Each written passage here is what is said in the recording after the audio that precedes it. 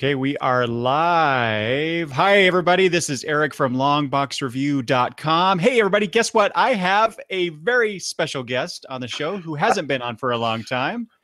Travis. Yay! It really has been a long time, hasn't it? I mean, It I was thinking about has. that. Man, it's been way too long. Way too long. You know, there was that time where I said the thing and you got mad at me and we haven't talked in forever. No, just kidding. And then comics brought us back together. Comics mend riffs. That's right. You heard it here first, folks. Yeah. So great to see you and talk with you, Travis. Yeah, right on. Even though it was just like, what, a week ago? Yeah, right. So exactly. So Travis and I are here to talk about our experiences at Emerald City Comicon 2016. We both were able to go to that. And I just wanted to get together and talk with Travis and just chat about our experiences there. What, things that we saw or listened to that we thought we should talk about. And I'm saying that phrase a lot. So let's move past that and professionalism, right? Yeah. But first, I need to do some business. This episode has a sponsor. Cover Me Tees at Cover Me Tees. That's Cover Me, just as it's normally spelled with Tees, T-E-S, all one word, covermetees.com. That is the online presence of the fine folks who, and if you're watching the video, you can see my new logo on my new shirt that they did. The proprietor of Cover Me Tees is my good friend Greg, who's been on the podcast a couple times, I think. And I hired him to come up with a brand new logo for Long Box Review, and it looks pretty snazzy. It does. And thank you. I didn't know what to expect when you give a creative person carte blanche to do what they want. And Greg just came back with just a great design. I loved it. You have the little Kirby dots type thing, or not Kirby. I'm sorry. It's just the old comic book printing aspect to it. And I love that. I had no idea he was going to do something like that. And he gave me a few different options. This what you're seeing on my shirt is the wide version of the logo, but then I also have the square version that'll show up in the podcast feed, and everywhere my presence is online now. So I moved away from that old dialogue box or balloon, word balloon. Sorry, word bubble. Everywhere. So everybody should be seeing that new logo. Anyway, I love it. Anyway, so if you are looking for some graphic design work that you want done, or you specifically want some t-shirts printed up or even designed and printed up, Cover Me Tees will have you covered. So there we go. Okay. Emerald City Comicon 2016. Travis, how many years have you been going to Emerald City? How many years has it been? Was it 2010 or 2011 was the first year I went. This is year number 5 because I skipped 1 year. So I've gone 5 years now. Yeah, 2 years ago I skipped a year and hated every second of it. That was the longest weekend of my life, I think. Not going and then seeing all the tweets and whatnot coming out of there. So yeah. Love it. It's lots of fun. Lots of fun. Was it 2010? I thought it was 2009 because we both went the same. I was going to look this up. Dang it. I thought we went for the first time the same year, right? Yeah. Pretty sure. Was it 2009? Because I remember thinking, isn't 2010? No. When is the 10th anniversary? No. Next year is the 15th anniversary. So 2012 was the 10th. I think you're right. I think maybe it is 2000. Yeah, 2010. I was thinking. Now that I'm thinking about it. Yeah. So yeah, because DC had a really big presence that first year. Jeff Johns was there. We got to meet him and whatnot. So that was really cool. So yeah, I've been every year. I didn't skip one like you did.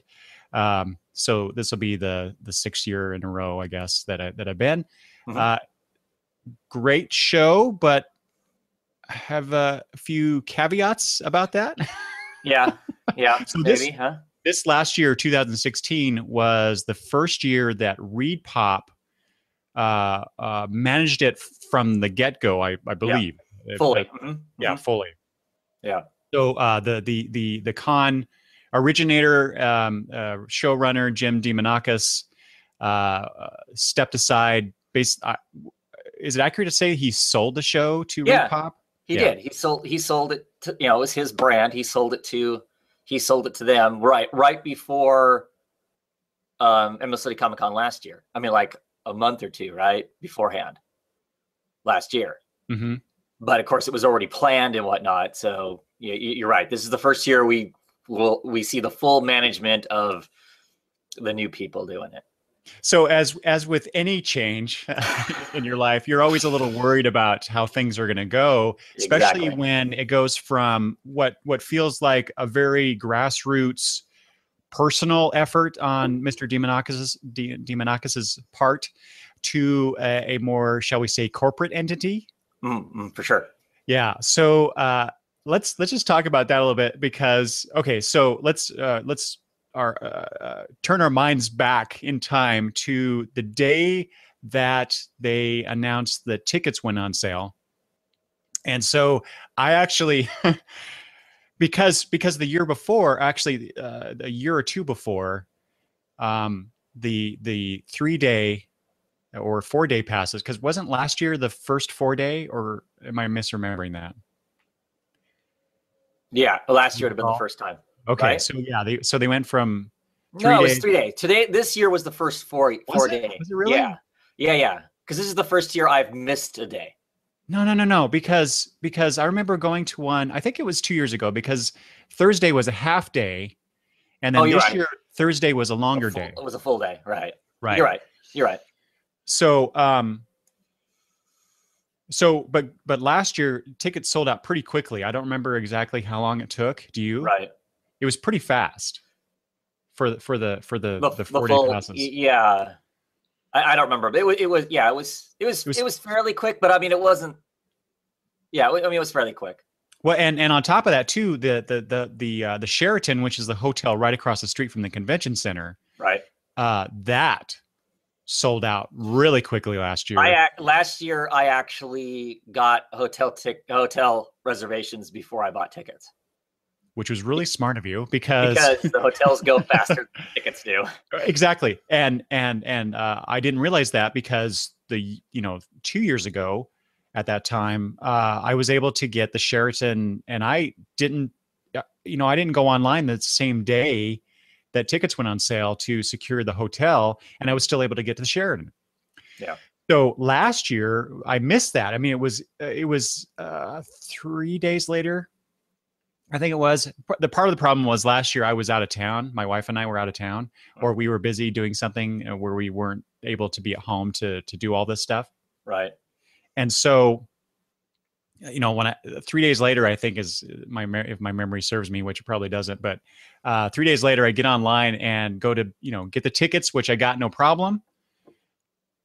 Go to the hotel, and Sheraton's completely sold out. So we had to go to a different hotel, which actually wasn't bad. It's the Motif, which is actually pretty good. It's only like a block and a half away, and it was fine. My wife though loves the Sheraton, so this year going into it, she told me, "Hey, you are going to get the Sheraton."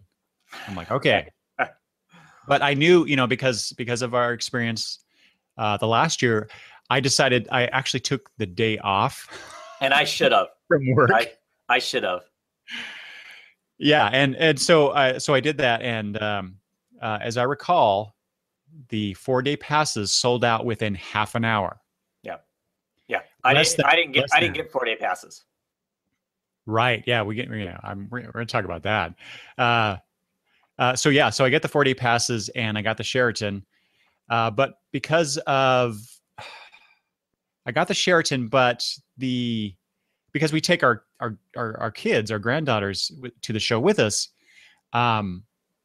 what they were selling for for the 4 days that I wanted didn't appear to me. I think it was just one bed, one king size bed. I could not get 2 beds. Mm-hmm. So I was a little concerned about that. That all turned out in the end okay, but even after it was like a week later or more where we actually changed. So we actually did have to stay at the Motif on for Thursday, but then we're able to get the Sheraton for 3 days. And we did that because I had talked to you about that. Right. Because you had a similar situation. Right. Because when you went into because of course they have deals, right? They have a package, they have a deal that if you're part of the con during that weekend, you can, supposedly they're giving you, some deal. I don't know if they are or not, to be quite honest. And they only have so many of those deals available. And when you go to the website and you click in and you say you want to be there for the whole con, get there Thursday, well, no, it'd be Wednesday night through the con. Those were gone, like instantaneously gone. But you could go in and say, I wanted to be there one less day, and there were still lots available and whatnot. And that's what I had done. And then to tell you, hey, you can, jump on fewer days, kind of a thing. So, which I guess worked out okay for me because, I didn't get the 4-day passes anyway. The 4-day passes by the time I got home from work at lunchtime to start purchasing the tickets, 4-day passes were already gone, and so I got the 3-day pass, the Friday through Sunday. So. Yeah, exactly. So that was one thing and that's not management's fault. That is just a testament to the desire of people like us who want to go to the show. Yeah. So I mean, that's good that they're getting that many people. Now since I'm talking about that, Travis, do you feel, because Saturday is always the busiest day at the con, it always has been. Oh yeah. Do you feel like, because I haven't seen numbers from Emerald City. Yeah, I haven't either. Of course, I haven't really been looking either. But do you feel like that this year's Saturday was any busier than, say, last year's? No. Okay. I didn't think it was. I actually thought it was better. For whatever reason, I mean, it was, it's super crowded, but I felt like it could move around a lot easier this year than prior year. Because I mean, the year before. There were years before that they get the place so crowded on Saturday that the fire marshal would show up and they would keep people from going in and out of the building. I mean, if you left the building, you couldn't go back into the building until they thought X number of people left the building again. Do you remember that year? Yeah. I guess that's been 3 years ago, I think was when they had that issue. So clearly they figured out, regardless of how many people want to come, we can only sell, X number of tickets. And so I think they figured out whatever that sweet spot is. And so I thought, I don't know, this year did not seem as bad on Saturday as the year before. The year before on Saturday, I swear everywhere you went, you could only take steps that were like 3 inches, kind of a thing. You just barely crawled along. And I didn't think it was as bad. Well, and also in a last year, definitely, maybe even 2 years ago, they expanded into the building across the street. Yeah. 2 years. Yeah. And I think they had stuff in the hotel too. Yeah, all the gaming stuff. Gaming stuff was in the ballrooms of the Sheraton across the street. Right. Yeah. So they were able to expand into other areas, and therefore that kept the traffic on the main floor down a little bit. So yeah, I feel the same way as you do. It didn't seem like Saturday was any busier than in previous years. So that was good, and I felt more comfortable moving around. Although, man, you know what? This is my first gripe, I guess. This is to fellow fans. Don't stop in the middle of the main walkway to take pictures, please. Or just to have a conversation or, whatever. Don't stop. Move to the side. Right. So people can pass. No doubt. Right. So annoying. Con etiquette. Yes. Okay. So that's the lead into all this. That's the background to the situation. So, probably, I was not too pleased, I guess, with so unfairly, I will admit, unfairly, I'm thinking, well, the management screwed something up, so, that they sold out so fast, they didn't anticipate the need, whatever, but that's really not their fault. I think you're exactly right. They figured out what what the what do you say, the sweet spot is as far as the attendance, and they're not going to oversell. They can't legally, they can't do that. Right. Otherwise, they'll get shut down. So no big deal. But I'll get into it as I talk about the individual days, my experiences there. But do you have any other thoughts about the ReedPop management of Emerald City going into it? Well, I'm apprehensive. As soon as something becomes a personal thing, it becomes a corporate thing.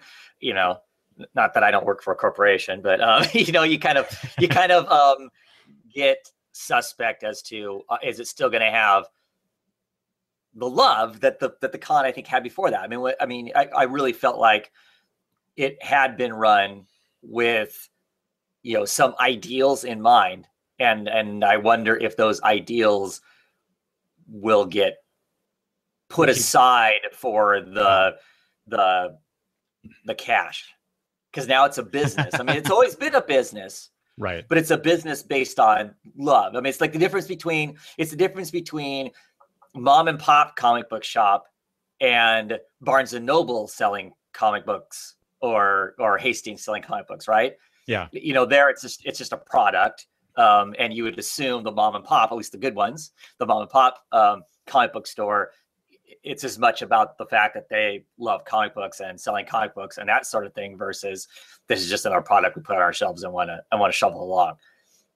That's always my concerns going into that sort of thing when it changes like that, right? Right. Yeah, exactly. Yeah, I had the same apprehensions.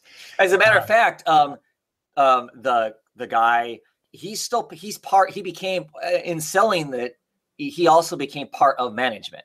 They put him in charge of being one of the execs to make all these places run. He was actually on the other side of the United States, I believe, during this weekend. Right. Do you know what he was doing? I have no idea. Okay. I follow him on Twitter, but I don't like following that closely. Right. And it doesn't really matter. I just thought it was interesting because I know in years past, he's there because it's his thing. Mm-hmm. Right. Mm-hmm. And now it's no longer his thing, so he's not there. Mm-hmm. I don't know. And I also wanted to just real quick, give a shout out to the Minions at Emerald City Comicon, because as always, these are volunteer folks who have help a bad out. job. Oh my God, do they ever? Dealing with cranky fans and lines and all this stuff. I've never had a bad experience with a Minion, and I think that they just keep getting better and better in terms of the service that they provide at the con. So you clearly weren't buying Funko Pops. No, because if you were part of that whole thing, you would have a different opinion. Oh, okay. Just saying. I personally wasn't buying Funko Pops. Friends of mine were, and so I kind of milled around that area to talk with them and whatnot. And I won't get into it too much because for me it's secondhand kind of experience. But they handled, because Funko Pop had a bunch of exclusives there at Emerald City Comicon, which of course makes everybody want to run out and get them. Their choices every day of the con as to how they were going to handle that were kind of piss poor. So yeah, so the first couple days, they kind of let the Funko Pop line, which is clear at the very back of the con, basically to go through the entire con floor to get to it. The first day, Friday anyway. Thursday the line closed 3 minutes after the doors opened. Oh my gosh! They cut it off and said, anybody else who came, sorry, go away. Wow. Friday, the line was closed before the con opened. So Friday morning, they must have opened the doors a few minutes before 10. And the line was actually closed before 10 o'clock. I had friends standing in line and they were farther back in the line.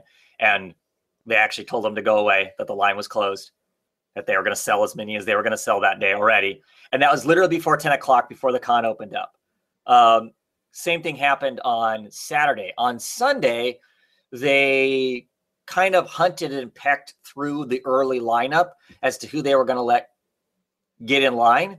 And then after people were in line, they started pulling people. And it was not the Funko people, it was the Minions were pulling people out of line and telling them they couldn't be in line. Well, the problem was, if you're an exhibitor, right, If you're an artist or an exhibitor, you get into the con beforehand, right? Set up your stuff and whatever. You've got a pass to be there beforehand. The first days of the con, the exhibitors lined up to buy everything. And so that's what happened every day. Instead of the fans getting first shot, the people who are already in the con floor were lining up. So you literally had people who were selling Funko Pops on the other side of the con were lining up first to buy the exclusives. I mean, and the exclusives, some of the exclusives of the Funko Pop stuff were already on eBay pre-sale for $300 for a $15 Funko Pop. God, what? Yeah. So clearly, if you're just a fan, not wanting to sell it, but you're just wanting one because it's what you want that Green Goblin, that exclusive Green Goblin or whatever. Sorry, almost every day it did not go to fans. It went to, the speculators and the people who are running the other exhibits, so they could put them on their wall of Funko Pops. Because there were a couple places that were selling, Funko Pops, so they were just going over and buying them early and then selling them at their own places. Well, I would say more than a couple, because that was one of my observations about the show in general, was that, the Funko Pops have always been there ever since we've started going to Emerald City Comicon, but It was usually like one place. It started out, as far as I remember, one place. Funko, yeah. And now, and not only do you have all the vendors selling a bunch of these Funko Pops, but you actually had the company there, right? I don't recall seeing them there last year. Maybe I just missed it. Yeah, I don't think they were there last year. I mean, I think there were some exclusive Funko Pops, but not the company there selling a bunch of them. Not the presence. Yeah, right. So wow, that's incredible. So let me go back to what you said earlier about the Minions. So were the Minions pulling? Who were they pulling out? Were they pulling out of the line? On Sunday, they were pulling people out that they were suspect were the continued exhibitors. Okay. Is what they were trying to pull out. But there's no identification, right? As an exhibitor, if you have your exhibitor badge.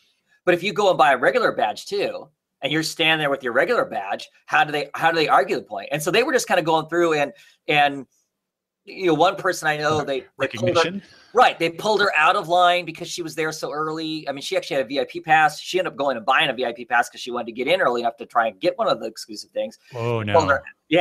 They pulled her out of the line. They put her back in the line. Of course, they put her back in the line much later into the line. So, yeah. Wow. I mean, and then they come by and go, I was actually there when they came by and went, oops, sorry. They gave her some discount thing on, buying some of the corporate products that they sell, the con shirts and stuff like that.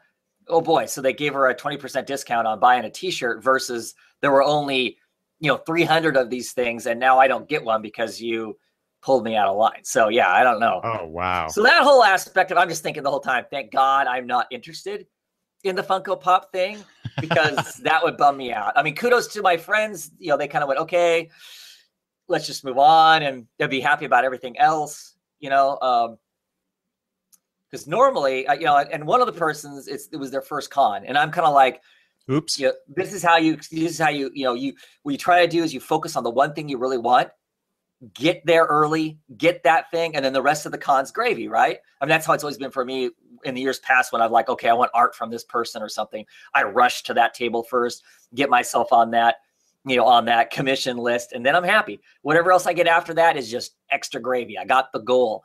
And that's what they tried doing. And of course, it was the whole Funko Pop disaster, for 4 days in a row. So I don't know. Well, and so, not every con goes as smoothly as I'm sure the promoter would like, and the fans as well. Sure. But, so far I think we've seen improvements from Mr. Demonakis when he was running it. So the question is, next year, will this same situation occur again? And I'm hoping, obviously, that they fix it. I think they'll fix it because I think they already acknowledged that it was kind of a zoo. Well, and they tried fixing it on Sunday.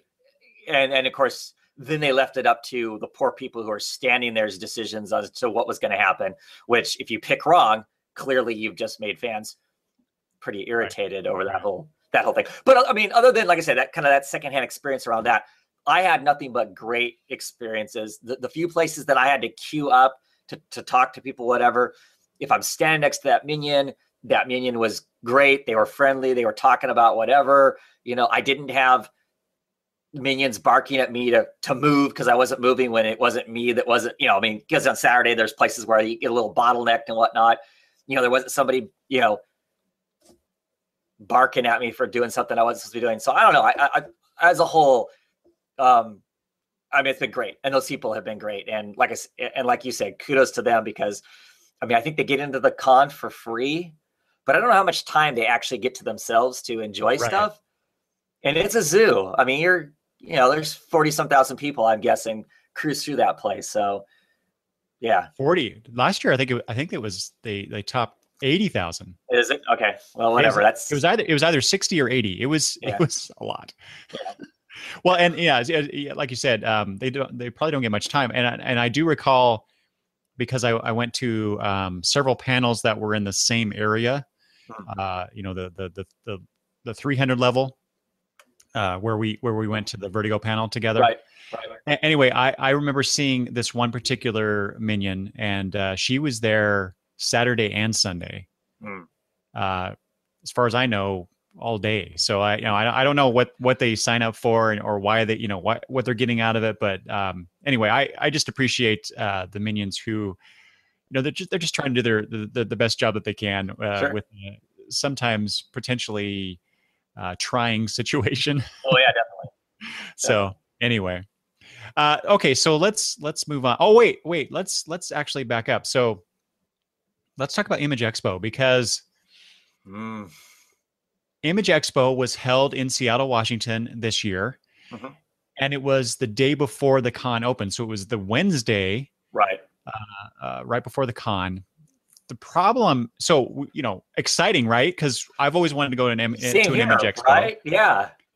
The problem with that, however, is that they announced it about 3 or 4 weeks before the con. It was less than that, wasn't it? Yeah, and it's about there. It was less than a month for sure. Okay, so within a month. Yeah, it was less than a month. 3 or 4 weeks. Somewhere around there, I think. Right. So for those of us who already, made the plans, secured our rooms, maybe even bought, airline tickets. That wasn't me or you, but people fly to the con. Oh yeah. I don't know. I was, and this is not the con's fault at all. This is Image, but it kind of disappointed me. I was not able to go to probably the only Image Expo that I could easily get to, because of the way that they did it. Why did they not announce this, much earlier? I don't know. I don't know what made them suddenly decide to do that and whatnot. And I wouldn't excuse the con completely. They endorsed it. Their names on all of it. You're right. They did. So I'm sure it was kind of, opportunity strikes. Let's take it, kind of a maybe thing. Yeah. But yeah, it was well without outside of we're quasi local. We're a 5-6 hour drive from there, so that makes us a lot more local than the people who are truly traveling from out of town, and that it still made that impossible. The only people who really would get to go to that would be mostly, I would guess, local people, right? Mm-hmm. Because you'd have to change plane tickets, you'd have to change, you'd get extra hotel. I couldn't work it out. I tried. I tried. I figured, well, I'll just, wander the streets on Thursday, because I didn't have con tickets for Thursday, but still to go to that Wednesday, because that's an all day thing. Besides just the announcements that we see on the internet, it's an all day thing. They have, basically panels that go on all day long. And then they had a big ball at the end of the day, if you really wanted to continue to rub elbows with the creators and whatnot. Yeah, I'm bummed about that. I'm bummed that I didn't, that didn't work out. And the biggest gripe is the fact is there wasn't enough time to make a plan, and it seems to me like all the other Image Expos, I've known about them way in advance, I thought, but maybe not. Maybe it felt like a long time because, of course, I wasn't going to what else was going on around it. So therefore I wasn't planning anything. So it seemed like when they announced they were going to have the announcements, it seemed like a long time. I don't know. I'd have to actually, I guess, do internet searches to see how realistic that is between when I heard about it and when it happened. It just felt very, very short, very like, who's going to get to go to that, kind of thing. So yeah, very jealous. Very jealous. Yeah, exactly. So, Travis, you want to talk? Let's talk a little bit about some of the announcements, because there's a lot of stuff. I don't remember the number of things, projects that were talked about, and not all of them I'm interested in. But I wanted to just briefly mention some of the things that I am interested in. Sure. But I also noticed too, and I think I saw you tweeting about this, wondering when these books will actually come out. Right. Because according to this article I'm looking at on CBR, the majority of these, the vast majority of these, are saying, well, okay, a few are saying summer 2016. Most of them are saying fall 2016. There's a couple that I saw that say December 2016, and one that is saying spring of next year. Yeah. So a lot of these are coming out. Well, potentially summer is only a few months away as we record this. So, maybe they could be out when they say, but as we all know, that you can make these announcements, but whether or not they actually come out at that time, and that seems to be the word issue comes to mind, but that's not the right word. But that seems to be just kind of the norm, I guess. Yeah, it definitely is. Whenever Image Expo happens and they make these announcements, it seems like the number of comics that actually come out when they anticipate them coming out are fewer anyway. Right. It seems to me like there are a few creators, if they say my book's coming out this time, unless something traumatic happens to one of the people who's producing the book, we're going to see it. I can't remember off the top of my head when the Brubaker Phillips book, when they've said it's coming out. I would bet paychecks that their book's going to come out when they say it's going to come out, unless something like I said, something traumatic happens to one of those creators, because and maybe this isn't the word to use, they're really professional, and I know because then I'm implying that those other people aren't. But I think they have an understanding of what deadlines mean, and they know us as fans want to have some sort of understanding of when something's being produced, when it's coming out, when it's not coming out, that sort of stuff. So we're not kind of left hanging and wondering what's going on. And so we get those books in a timely fashion. It's just like the last bunch when they were announced and whatnot. There are just certain creators, Rutka, for instance, generally is not going to say this is something's coming out in a certain time unless he knows that's really when it's going to come out. And he gets upset when it doesn't. If something falls apart, he's had some announcements in the past that have kind of gone south, and it upsets him so he doesn't want to be, stuck in that kind of a position. Whereas some of this stuff, hell, there's more than half of the books that were announced at the last Image Expo have not been released yet. Oh, really? Yeah. Huh. So no wonder you made that comment. Yes. Yes. So there's definitely a difference between announcing, hey, this is some cool stuff we think we're going to do, and realistically whether or not that's going to come out and whatnot. Are two totally separate, kind of things. And I think some of them we may never see, whatever happens along the way, because of the the way image books are and how you're paid and stuff like that. These people, those are paychecks they don't collect until after the fact, where some of these, working for, corporate comics, you're getting paid up front or while it's happening instead of after the fact. And so I'm sure you have to pay bills. And so these kind of projects, which are personal projects to some degree, get set to the side, right? I'm assuming that's some of the reasons why we don't see stuff, or it takes forever, to get it, kind of a stuff. But well, and there's a book coming out too that, speaking of a long time between announcement and when it's going to come out, we'll talk about that in a minute. But back to Image Expo. So, what are some of these titles that you are excited about?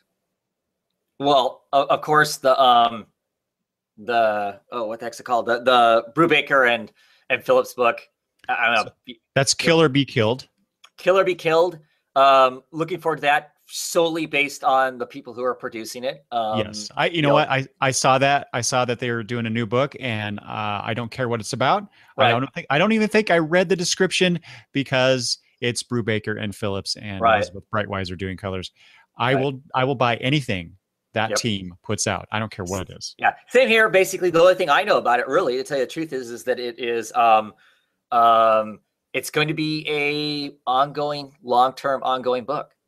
Oh, really? Not Brubaker said that he has been kind of away from those. He's written stuff where he's known there's a definite finite. This is how long I'm going to, whether they tell us, he knows it was only going to be about long, and that's what he was going to do. That he's read some stuff lately that he's really interested in the long-term serialization of a story and what you can do with that process. And so he wants this to be that, is what it sounded to me like. Oh, excellent. Because that's one of the things that I actually don't like is too strong of a phrase about the Brubaker Phillips series, is that they last a couple of years and that's it. Right. Well, and I don't know, part of me likes the never knowing. I don't know if you're like me. If I know something is 6 issues or it's 12 issues or whatever, you can see the plotting going on, I guess. And in my head, I'm like, okay, we're at about the middle. We're getting to the whatever. I know we're on the downswing. Do you know what I mean? It has to close up here, so you can speculate this is what's going to happen. I don't know. To me, it pulls me somewhat out of the story once I know that it's finite. It kind of, whereas if I don't know how long it's going to be, it's just so then it's a mystery of what we're exploring and whatnot. So right, but for me, and I agree with you, but for me, it's like if it appears open-ended, then I start seeing where they could go off on this particular path and explore this side or this side of the story, and then come back into the main story, and they could branch out all different ways, and then it's over. And I wanted all those other stories involved in that world. Right. So it's kind of disappointing, but at the same time, it's Brubaker and Phillips, so it's excellent work. Right, it's tight. It's still it does everything it's supposed to do and whatnot. So yeah, we're ridiculous for complaining. I know, right? So that's the top. That's the top book. That for me, that was the top book. I was like, oh, and because I just kind of figured, they closed down the Fade Out. Soon we had to be being told what their next thing was going to be. So that was top of the list kind of stuff. Another book I'm interested in, solely based on creators, is Moonshine. That's a Brian Arezzo and Eduardo Rizzo book. I like them together. What I've read of Stray Bullets, I've liked. And I've liked anything else that they've produced together, Spaceman and stuff like that. So them doing a Image book, I'm looking forward to. I don't know if I'm looking forward to Werewolves running Moonshine. I missed that in the description. Right. So I'm not 100%. I mean, I like werewolves, don't get me wrong. But I'm not know that I'm 100% on that. Okay. But right there. So this book was a maybe to me until you just said the werewolves. Now I'm more interested. Yeah. Yeah. Yeah. So that's a book that definitely, what was the Hickman book? Yes. Black Monday Murders. Yes. Jonathan Hickman and Tom Coker. Yeah, I don't know that I'm a huge Hickman fan of superhero work. No, of superhero work. But I've really enjoyed the heck out of his his indie work. Right. Really, really, really like East of West, kind of a thing. And I guess the reason I think I like his independent work is that we don't have editorial while he's trying to tell, because he seems to tell really long stories, right? Or at least that's the thing I get. And I don't have a problem with that. I don't have a problem with it taking forever to get to point A, as long as it's intriguing while I'm reading that or whatever's going on. But I feel like when I read superhero work, somebody else is there, messing things up. I feel like, and with this, there isn't that. So I'm that, to me, that book is interesting, based on what I've heard about it. The fact it's got, it's, the stock market, and there's, some occult stuff going on in it. And, that sounds intriguing to me. So, well, here, let me just give you this phrase from it. So this is, Yeah, classic occult indoctrination where the secret schools of magic are actually clandestine banking cartels who control Yeah. all of society, a hidden world, and this is the part that I love, where vampire Russian oligarchs, black popes, enchanted American aristocrats, and Nice. hitmen from the International Monetary Fund work together to keep all of us in our rightful place. See, that just sounds awesome. It sounds like a lot of fun. Yeah. I mean, I can get behind twisted stuff like that. So I don't know. I'm excited. So I'm really interested in that book. Yeah, I'm trying to think if there are any others that really stood out. After going to a panel, I am interested in Glitter Bomb. Mhm. After listening to Zub talk about the book and getting to see like the first couple pages, because they had the first couple pages available, and then talking to Zub more at his table, I got to see covers for like the first, I don't know, 4 or 5 issues at least. Yeah, I'm interested in that. I mean, I like the idea of telling a story about basically the whole kind of the premise that my understanding is you've got the of course, how Hollywood operates. Women, once they're out of their 20s, they pretty much don't have jobs. The actresses, where of course the men can be, old as dirt like Harrison Ford, and they still have 20-year-olds hanging off their arms, which doesn't always make sense. And so it's about a woman who's hit her 30s. She was a starlet, and now she suddenly can't get work, and she is going to unleash hell upon Hollywood for basically, screwing her in her middle age. Okay, so that description and the description I'm reading here on CBR, I don't get the same message that you just described. What does CBR say? It just says it's a horror story about failed fame and blood-soaked revenge. Oh, well, I tell you, in one of the pages that she shows, she's sitting and she's talking to her agent, the main character, and the agent is firing her. Basically, I don't want to represent you anymore because you're old and useless, so there's no point in me keeping you around, kind of thing. And she opens her mouth, and probably a 14-foot tongue launches out of her mouth and drives a hole through the guy's head, and basically so it's this shot of this tongue launching through and blasting out the back of her head, and I'm like, oh, that's wild. So yeah, I mean, I don't think the text for that CBR has does justice for what's going on. And this is one of those cases where I don't know that I would have been interested in it if all I got to read was the CBR thing. But getting to sit on a panel and listen to him talk about, pitching it forward, and then going to his table and talking to him more about it, I'm there. I'm hooked. I'm interested to see what it has to do with. Because if that's the solicitation text, that doesn't do anything for me.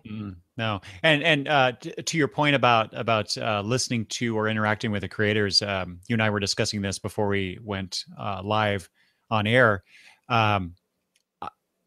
That's happened to me a few times going to the cons, sitting in those panels, talking with the creators, and hearing them talk very passionately about these books that they're coming out with, even the DC and Marvel stuff. For example, I was in the DC All Access panel, and we'll talk about that more in depth in a bit. But Steve, or maybe it was, I think it was Steve Orlando was there, and he's the writer for the new Supergirl comic, post Rebirth. And he's okay. He's an okay writer to me. I've never been real excited about anything that he does. So you don't read Midnighter, huh? No.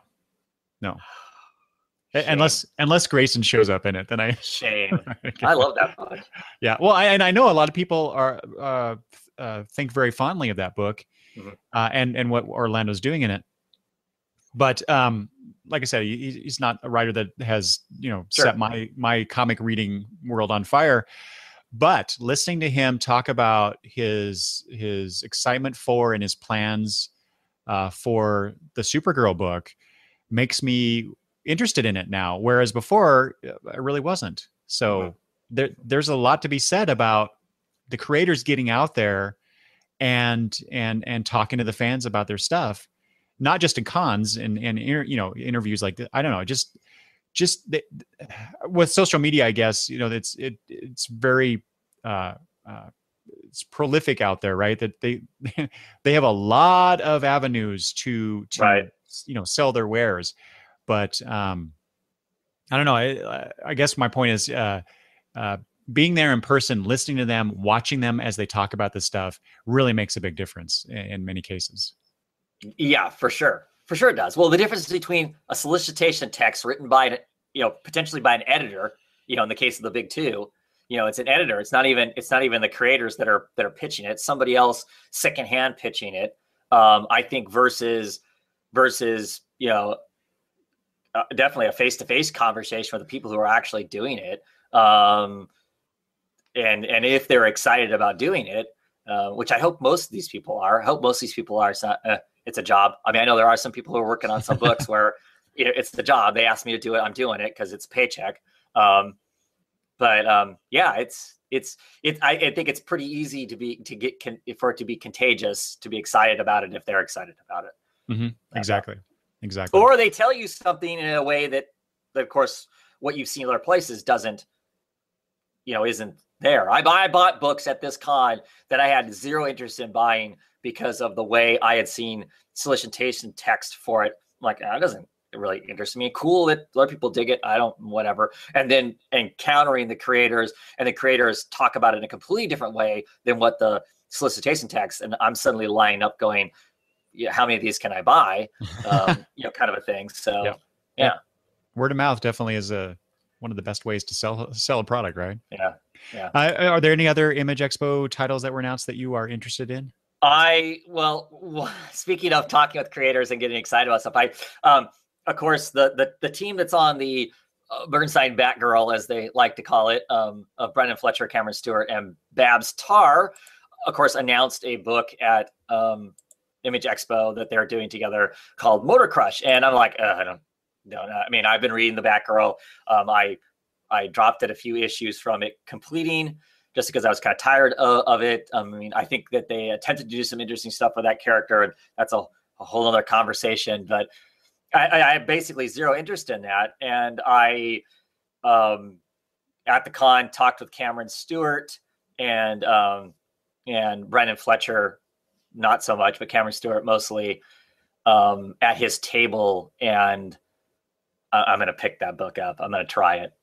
Just because talking with the difference between what they did with Batgirl, what they want to do with Batgirl, and what DC editorial wouldn't let them do with Batgirl, they want to be able to do here, go full on. And so now, more almost from a craftsman's standpoint, it's interesting their take on what they chose to do with Batgirl, but they weren't allowed to do everything they wanted to do, and they're going to do it in this book. So now I'm really curious to see what them unfiltered would be. If they're unfiltered, so they can just do what they want to do, they're not stuck having to do it the DC way, or that's too far outside of the box that they want to stay in. Now that they're unfiltered, so I'm going to pick up at least the first few issues of it just to see what they unfiltered are like. Mm-hmm. I guess it's more of a curiosity's sake than a I'm super excited for that book, kind of a thing. So that's another book I know I'll be picking up the style of, just because I'm curious to see what them quote unquote unfiltered would be like. Mm-hmm. So okay. There's one other title that I wanted to just mention quickly that I was interested in here. It's called Horizon. This is written by Brandon Thomas with art by Juan Gideon and colorist Frank Martin. So this is a science fiction-y tale. Basically, the Earth is all used up, and we go out to another planet, and basically to live there and use up that planet's resources. But then the person who lives on that there's a character that lives on that planet. Let's see here. That person comes to Earth to make sure we finally take some responsibility for our actions. So that just the kind of interplanetary political aspect of it intrigues me. Plus, I've been really into more science fiction-y works lately. I just finished reading Venus from, I think it was from Boom Studios. About people Earth people going to Venus to colonize, because same thing, Earth is getting used up and we got to find another place, another home, essentially. This intrigues me. And there's a few others that were on my maybes. There was one called Prima, which yeah, it's involves spies, and I love spy stories. So that kicked me in the brain. And then there was this thing called Prince of Cats, and the only reason I mention it is because apparently it was a Vertigo title a couple years ago, and now they're bringing it to Image. Really? I don't recall ever hearing about this No. title. So anyway, it looked interesting. In 2012. That wasn't that long ago. Right. Yeah, critical acclaim. First release from Vertigo to critical acclaim in summer 2012. I really don't remember this book. So anyway, it's coming. But the description here, Prince of Cats, this is what got me. Rosencrantz and Guildenstern are dead meets the Warriors meets Sword of Doom. Right. That's crazy sounding, doesn't it? Yeah. You got me at Rosencrantz and Guildenstern are dead. So, yeah. And I know you're not necessarily a fan, but Rick Remender, of course, has another Image book coming out, which I will pick up because I've really enjoyed all of his Image books so far. So until one fails, I'll pick that up. That 7 to an Eternity, and I have no idea what it's about. I just figure I'll pick it up because it's a Remender book. I have to say that the title intrigues me, and the image here with the characters and this alien-looking creature on it looks pretty cool. It's kind of evocative of Westerns. Yeah, right. Yeah. So I am curious, and it's and the description. Yeah, the description is kind of vague, but it's about a dying knight from a disgraced house on a mission to rid his world of an insidious god who ensnared him in a Faustian deal. I mean, how? Doesn't say a lot. Yeah. but yeah, it looks interesting. So yeah. I'll let you read it, and then you can let me know that I missed out, and I'll buy the trade. Sure. Okay. Anything else, Image Expo? So otherwise, let's move on to actually talking about the Emerald City Comicon. Right on. Okay, so the first day of the con was Thursday. It's a 4-day con now, and I know you weren't able to get there. Which I didn't know at the time. I was there. I was sitting in my hotel room going, God, I wish I was at that. And then when you started announcing stuff, and then I was really wishing I was there. So yeah. Yeah. So okay. So yeah, Thursday I get there. We actually drive out Thursday morning, and get there about 1:30. The con opens up at 2. So we were actually in the queue in that big mass area, but not for very long. And so that was nice. And so we get in there, and the first thing, so my goal this year, as it usually is, was to buy as many back issues as I could. And so that's the first thing, because usually, in years past, we've gone to the merch booth to get the exclusive Emerald City Comicon stuff. And, that's one thing I did like. Well, they've done this in years past, but, they announced those things well in advance. You could even pre-order them. Right. I think this is the first year you could do that, but I was not interested in any of that stuff. So usually we do that, and then we go off and look around a bit, and then I do some shopping. This year, we decided I was going to do the shopping first. So as soon as the doors opened, I went to the vendor, Randy's Readers Comics, which is the guy who sells the really cheap books at his booth. And I will be honest, Travis, because I had told you about this guy specifically because you said you were going to do some more shopping for comics this year. Yep. So I wanted to make sure that you were able to go to this guy and find some cheap back issues for the stuff you're looking for. Mm-hmm. However, you bought me out. I did not want you to buy my comics. You bought me out, you bastard. So I immediately went to Randy's and was looking through a bunch of stuff and bought a huge stack of books. It's probably like that many, not kidding. Left. But this is before, I did not know you were not at the con that day until that night. So so I bought these comics, and then went back several times over the weekend. That's hilarious. So I'm really curious what you got as far as Brave and the Bold, because there were a Right. few things that I missed, and maybe you got them. So we'll have to talk about that sometime. Cool. Let's see. So did that, and then I think it was about 4 o'clock, if I remember correctly, the DC Entertainment All Access panel was held on Thursday, which struck Sucks. me as weird because it's a pretty major panel for a major company, and they had it the first day late in the afternoon. Yeah. Of the con. Right. Really On a Thursday, the day that not nearly as many people are showing up to, right? Yeah, exactly. So, but of course I was going to be there. I tried to go to as many publisher panels as I could, which actually ended up not being that many. No. Unfortunately, partly because when I got there, the panel was full. Even the smaller publisher panels were full, which weird to me, but good. I mean, it's cool that people are going, but and this was me trying to get there like half an hour early. Right. So I made sure, and I this occurred last year when I tried to get into the Image panel and a Marvel panel for that matter.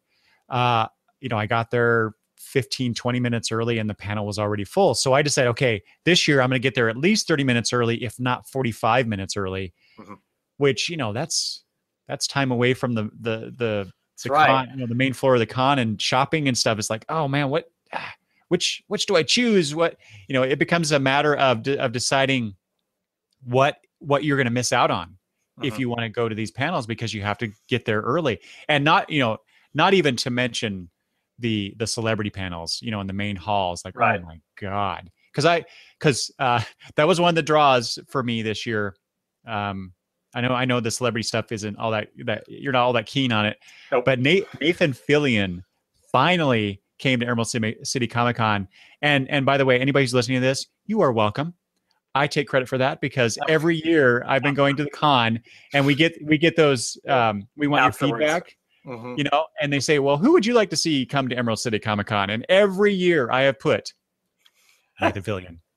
So you are welcome, internet. Anyway, so that was, I'll talk about that later. Anyway, so I go to the DC Entertainment All Access panel, and they made some interesting announcements. Like the best announcement of the year. It was Christmas for me. So that's right. So even though you weren't there, why don't you go ahead and talk about that thing?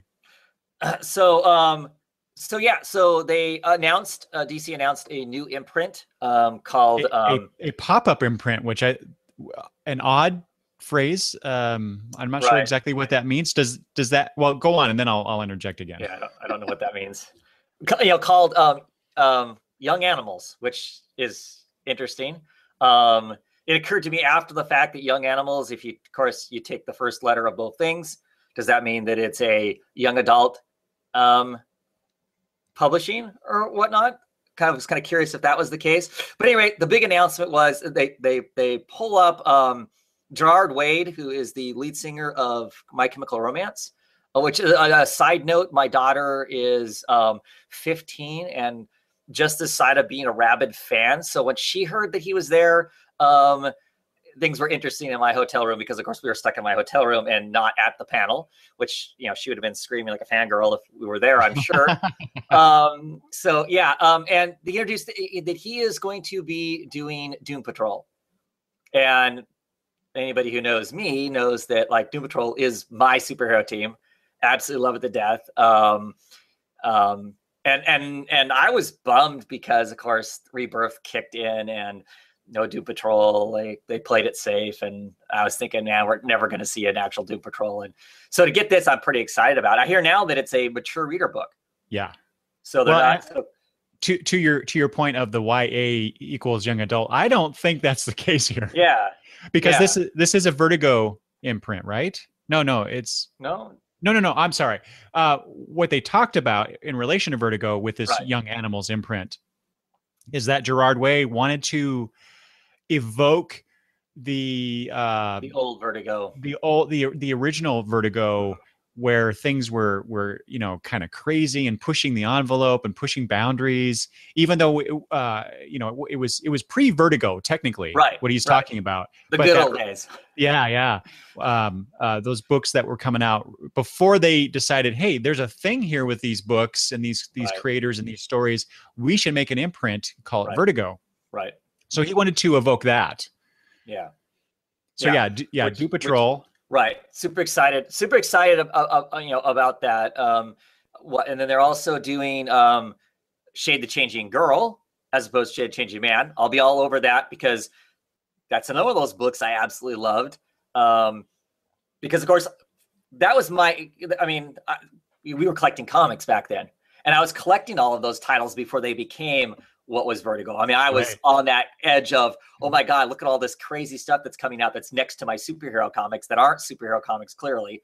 And so, yeah, you know, excited for that. What was the other one? The other two one was, oh, I can't remember the name. It's the one that's set in Gotham is. Okay.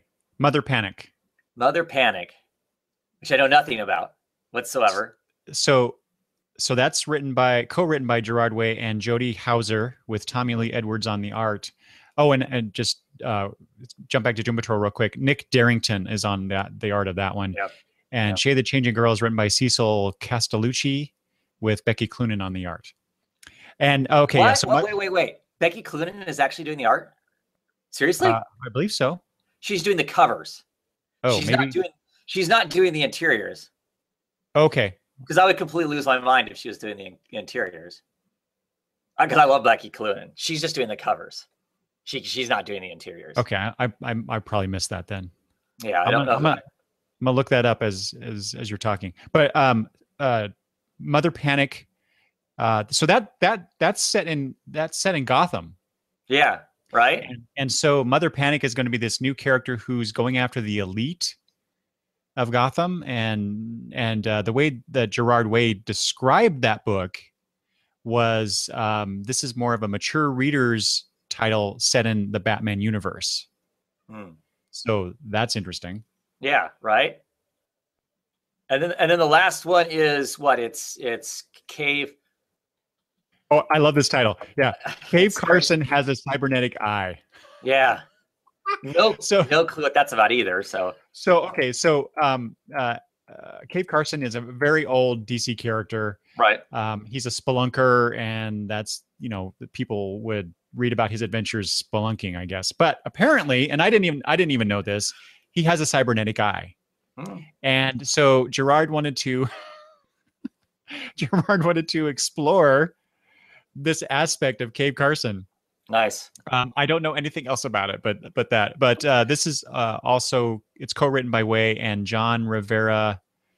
Oh gosh, I can't read my writing. Nope, I have no idea what I wrote there.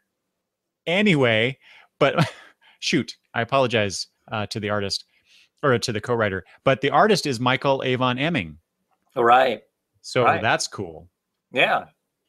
Yeah. So what was the response? What was the response there at the to him popping up and them announcing this craziness? I know Gerard Way because I know he's associated with comics in some way. I couldn't tell you what title he's Umbrella Academy. Okay, so yeah, that's been a while though.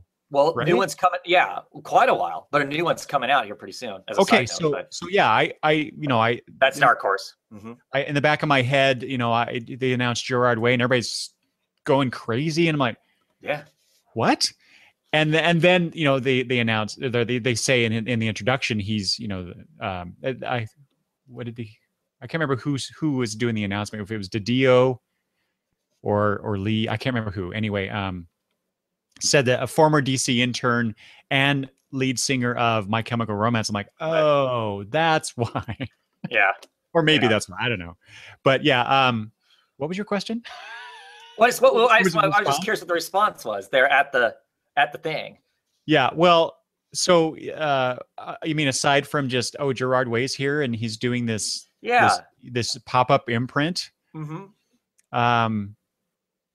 Well, yeah, I think a lot of, just like I was like, what are they doing? What? Yeah. Yeah. And then they start talking about the early Vertigo feel, and he names off the titles and Doom Patrol. I'm like, oh my God, Travis is gonna love this. Yeah. Yeah. Heck yeah. And then like you said, Shade the Changing Girl, and that's just like you. I enjoyed that original Shade the Changing Man. Mm-hmm. Cave Carson's never been a character but just the whole craziness of the cybernetic eye, and then this idea of a mature Gotham setting Gotham titles. Like, wow, they're really doing something interesting here, or from the sound of it anyway.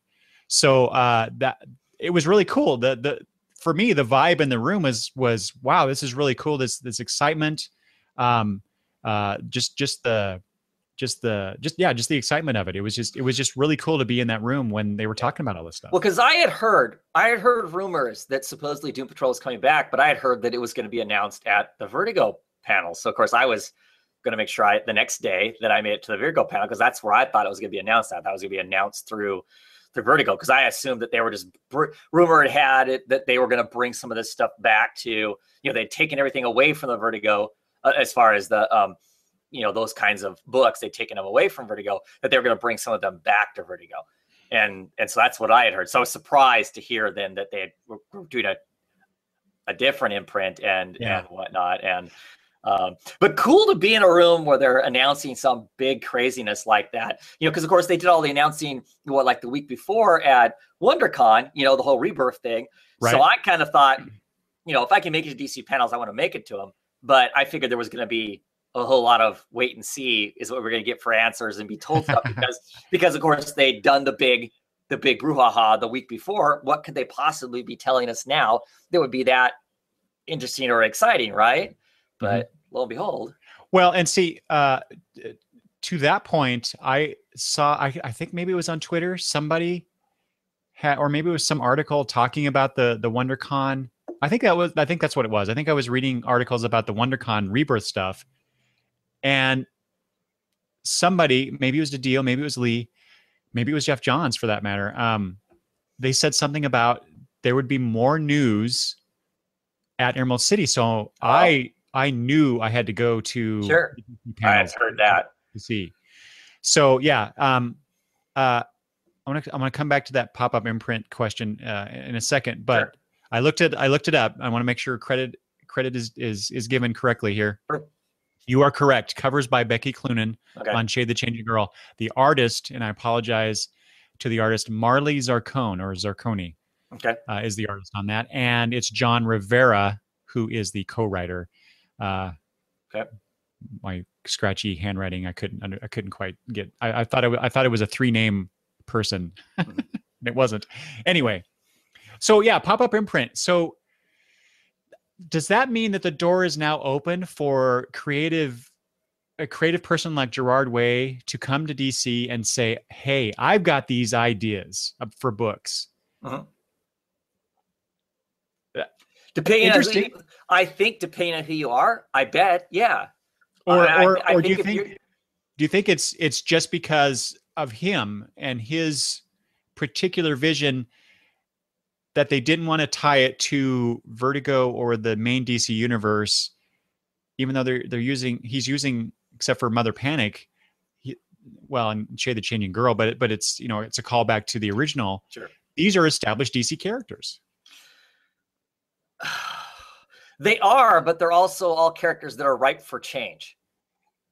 Wonder Woman, Batman, Superman, those are characters that are not ripe for change. Not really. Let's be realistic here, right? They have to stay within a certain whatever. All these characters, even though they're characters they're characters that you could just kind of, I think it's established. You can kind of do whatever with. You could put them all on LSD and it's going to be fine. Kind of a thing. It doesn't matter. So I don't know. I mean, I think I'm guessing it's a combination of things. I think there are other creators out there, if they suddenly showed up at DC and said, oh man, I'd really like to do some stuff with these things, that they might have enough weight and would generate enough excitement. I mean, so this, guy, Way, doing this, he brings a number of things to the table. He brings the fandom from the Umbrella Academy and that sort of stuff, because that's kind of an odd kind of a story and whatnot. And he also brings pop culture with him in a sense, because I would be willing to bet that my daughter will be bugging the crap out of me about when those books are coming out. And for her, it's a matter of she's going to read it because of the person the personality who's writing the stuff is what's going to matter to her. So you have an audience that's going to show up based on that. I think it's the same way. I think there are other creators out there, whether they be in comics or otherwise, that if they showed up and went, hey, we want to do this, if they can find a way to create a vision for them, that they'll use it. I mean, because I think DC is still looking for a way to get a better thumb on the pulse of youth, and I think is a way to do that. I mean, granted, My Chemical Romance has been gone for almost 10 years now. I mean, he has a solo career and is doing some stuff, but clearly that younger generation of kids is still listening to their work, because Chloe certainly wasn't. My daughter certainly wasn't listening to any of that stuff when it was actually coming out. So, and I'm not a Chemical Romance fan. It's like she got it from me. She got it from, her friends. So that, age group is still listening to that stuff. So I think there's something to be said for that. And I think that's why one of the reasons why DC is doing it also. It's a way for them to reboot characters that I think a lot of us have been clamoring about. Just like there's a contingent of people out there that are constantly going, bring us more Poison Ivy, bring us more Poison Ivy. There's a contingent of us out there who every chance we get, we'll drop Doom Patrol's name down wherever we possibly can in hopes to, to bring about that comic coming back in some form. So I don't know. I think, yes, I think if Grant Morrison suddenly showed up again and went, hey, I want to do some really weird stuff, create me an imprint, I think DC would figure out a way to create a pop-up imprint for Grant Morrison to do whatever he wanted to do, right? Yeah, I would hope so. Right. Can he do a multiversity imprint? No doubt, right? But I don't, I think, yeah, to me, that's kind of exciting, though, to know that we could suddenly get something's a little off the beaten path that isn't going to be so strangled by hopefully so strangled by editorial to fit within the box of whatever DC wants their image to look like right now. But why not just make it part of Vertigo? Because it's obviously, as I said, and Gerard Way said, he's trying to evoke that early Vertigo sense. Right. So you went to the Vertigo panel with me, right? Right. We were both at the Vertigo panel, and people got up and asked the question, are you going to bring any of this stuff back to Vertigo? The Swamp Thing, the Hellblazer, the whatever. And what was Shelley Bond's response to that? We're more focused on creator driven, whatever, creator owned. I don't know if she used creator owned, but she basically said, we're not doing, we got a few licensed things, but those things that we are using that are licensed things are stuff that was created within the Vertigo universe, the Lucifers and that sort of stuff. That's what we're going to focus on. So clearly they have decided that once they pulled that stuff out with the New 52, pulling everything away from, that was part of the DC universe proper at one point, they pulled all that stuff back out, and they're not bringing them back to Vertigo. Vertigo is going to continue to be a focus of that. So that's why they didn't put it in Vertigo, would be my guess. It just seems an somewhat odd situation is all. Not that I'm advocating that it should be part of Vertigo. It's just because I do kind of like what Shelley Bond was talking about in that Vertigo panel about the focus being on the creator vision driven work as opposed to derivative stuff, the corporate characters, if you will. Right. So, but I mean, I guess this still begs the question. I mean, so Vertigo is an imprint of DC. Why wasn't Young Animals then an imprint of Vertigo? Right. Yeah. I get what you're saying. Yeah. With that. It's interesting. I'm marketing. That's why. Well, yeah. Well, and okay. So here's my last thought on this. Like I said, I knew Gerard Way in a sense. I read some Umbrella Academy. I think thanks to you. I think you let me borrow the trades. But to me, the guy is, I don't know. I guess I don't get the excitement with his involvement with this? Just because his name isn't Rick Springfield or something, he's writing comics. So, right? Hey, don't mess with my Rick. I'm just saying that that's part of it, though. I think that's part of it. I mean, but there are a lot of people who really liked Umbrella Academy, thought it was great, super excited for the next stuff to finally, at some point, hopefully come out. They've been clamoring for that. There were people who really liked True Lies, the Fabulous Killjoys. Okay.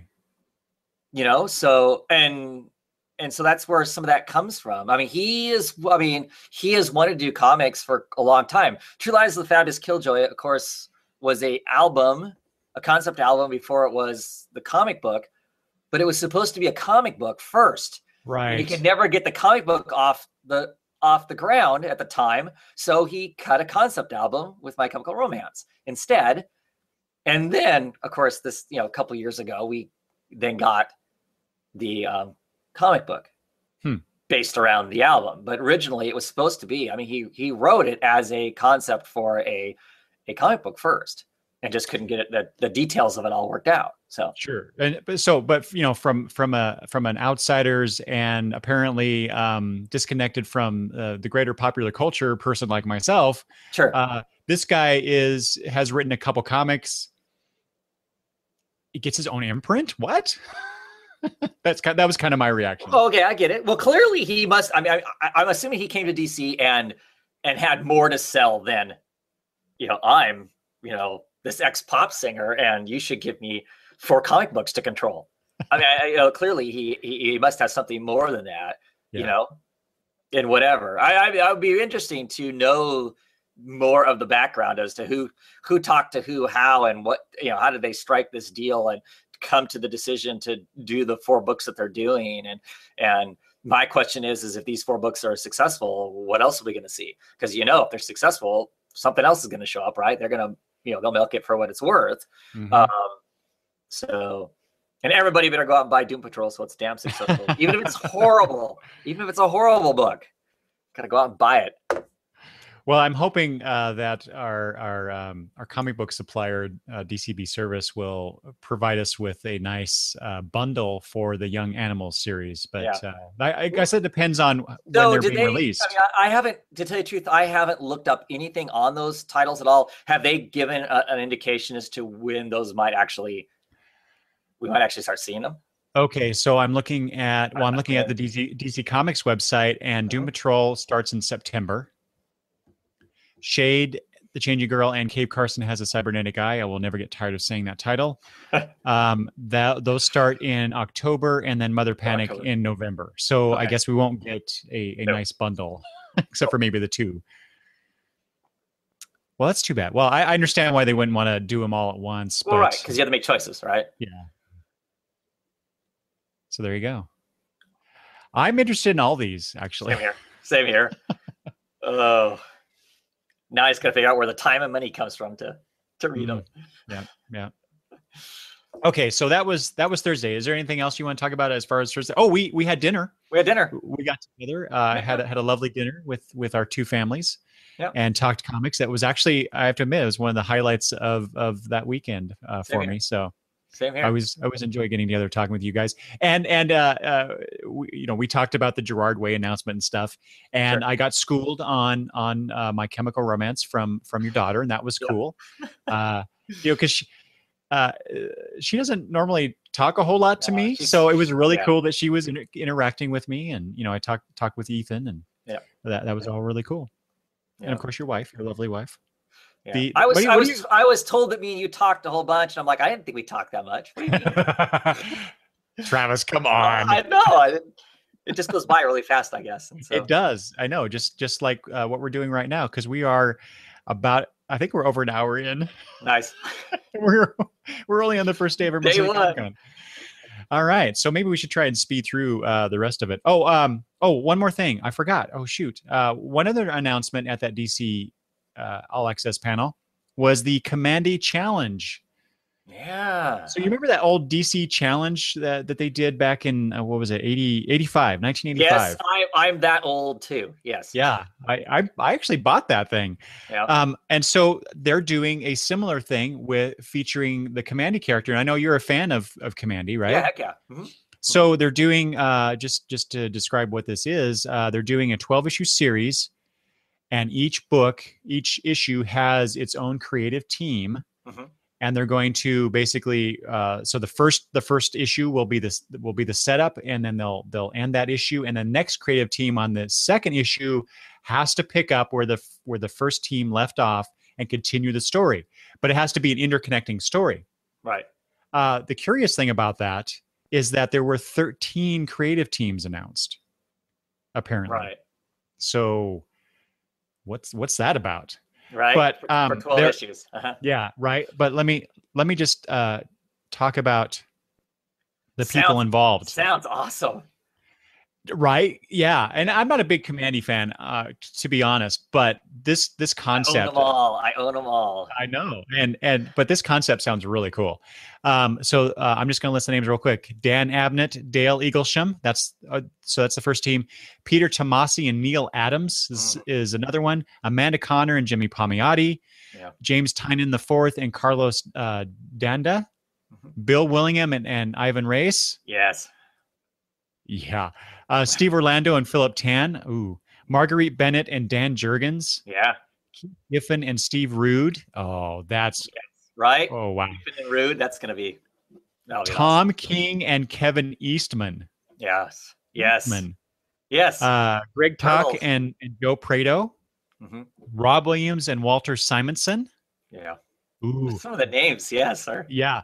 Gail Simone and Ryan Sook. Yeah. Yeah. As well as as well as Len Wein and Jose Luis Garcia Lopez. Wow. And what are they doing? Yes. I don't know, but I don't care. They're the 13th. They're the 13th. Yeah, I don't know. It's gonna be. Maybe they're gonna do like they'll have the main the main part of each issue, but maybe there's like a backup or some sort of extra material that Wein and Garcia Lopez are going to do. I don't know. I'm totally guessing here. Yeah. I don't care. That's a lot of cool people involved with this. Sure. Anyway, no debut date though, unfortunately. So far as I can tell. Wow, that's going to be cool. Yeah. Okay, so that was Thursday. Friday, Travis, what'd you do on Friday? So that was your first day of the con. Right. So I decided I was not going to queue up at all. So I didn't do the mass. I mean, all years past, I would get there at the crack of dawn. So I was like one of the first 15 people standing at the very beginning of the line so I could rush in to get whatever I needed to. I didn't have a game plan as far as any particular thing that I needed to get or whatever. So for me, I waited until after it was 10 o'clock and just walked into the con without having to stand in the giant, pit of, 10,000 people waiting to rush the doors or whatever. So, so I wandered in and what did I do first? I went by the Wicked and Divine table, basically, where that whole group of guys are at and whatnot. And it was already like 4 rows deep as far as being lined up. I mean, they really are. They seem to me like at the con, they were the creative team to be lined up for. They were the pop stars of the superstars of the con. It really was them. That's Kieran Gillian, Jamie McKelvey, and Matt Wilson, right? Mm-hmm. Colors. So I thought about going there and he said, no, I don't really need to do that. I decided I better go buy comic books really quickly so somebody else didn't buy all the comic books. Too late. Yes. So I went by and I bought a big old stack. I mean, I probably bought 20, 25 comics that early that first morning. That's it? You amateur. No, that was the first morning. So I bought that. And then I just decided, you know what? This is one of the days where there's less people. I'm going to try and run into as many creators as I can, get books signed and that sort of stuff. And I spent most of the day wandering around getting books signed, bouncing between the two halves of the con floor, getting books signed, trying to figure out when people were actually going to be at their tables and whatnot. Met some other YouTube friends on Friday. But yeah, that's what I spent most of Friday doing was getting stuff signed and talking to creators and whatnot. Was Friday the day we went to the Vertigo panel? Yes. Okay, so I went to there was an Image panel before the Vertigo panel, and I went to the Image panel, and it was Image Creates Drama or something like that was the title of it. So it had more to do with drama type thing. Then on the panel, I'm not going to be able to remember everybody, unfortunately. Steve Orlando was on the panel for his book Virgil. Joshua Williams, writer of Nailbiter and Birthright, was on the panel. The artist, which I can't remember his name, for Ringside was there. Jim Zub was there, and there's somebody else there that I can't remember, a book I'd never even heard of before. But that's who was at the panel, and of course it had David, what's his name? David Brothers runs all the Image panels. He's a great, I think he's an excellent I like him. Moderator. I mean, he's involved at Image. He helps do a number of stuff there, but he runs all their panels. He's a really smart grid talker and kind of does a good job of kind of interviewing a panel of people to get something out of them, maybe more than we would get otherwise. So I sat on that panel, and of course that's the panel that Jim Zub was talking about, his new book that's going to be coming out. And that's what sold me on getting that, which the Glitter Bomb, I don't know if I would have an interest otherwise, but getting to see the first couple pages. And he goes, literally, this is the pitch I gave them. I was confident enough. I just decided, what, I'm going to have the artist do these first 3 pages. I'm going to give them to, Image and just go, read these. If you don't like it, fine, whatever, and if you do, awesome. He goes, that's not how you normally pitch anything. Right.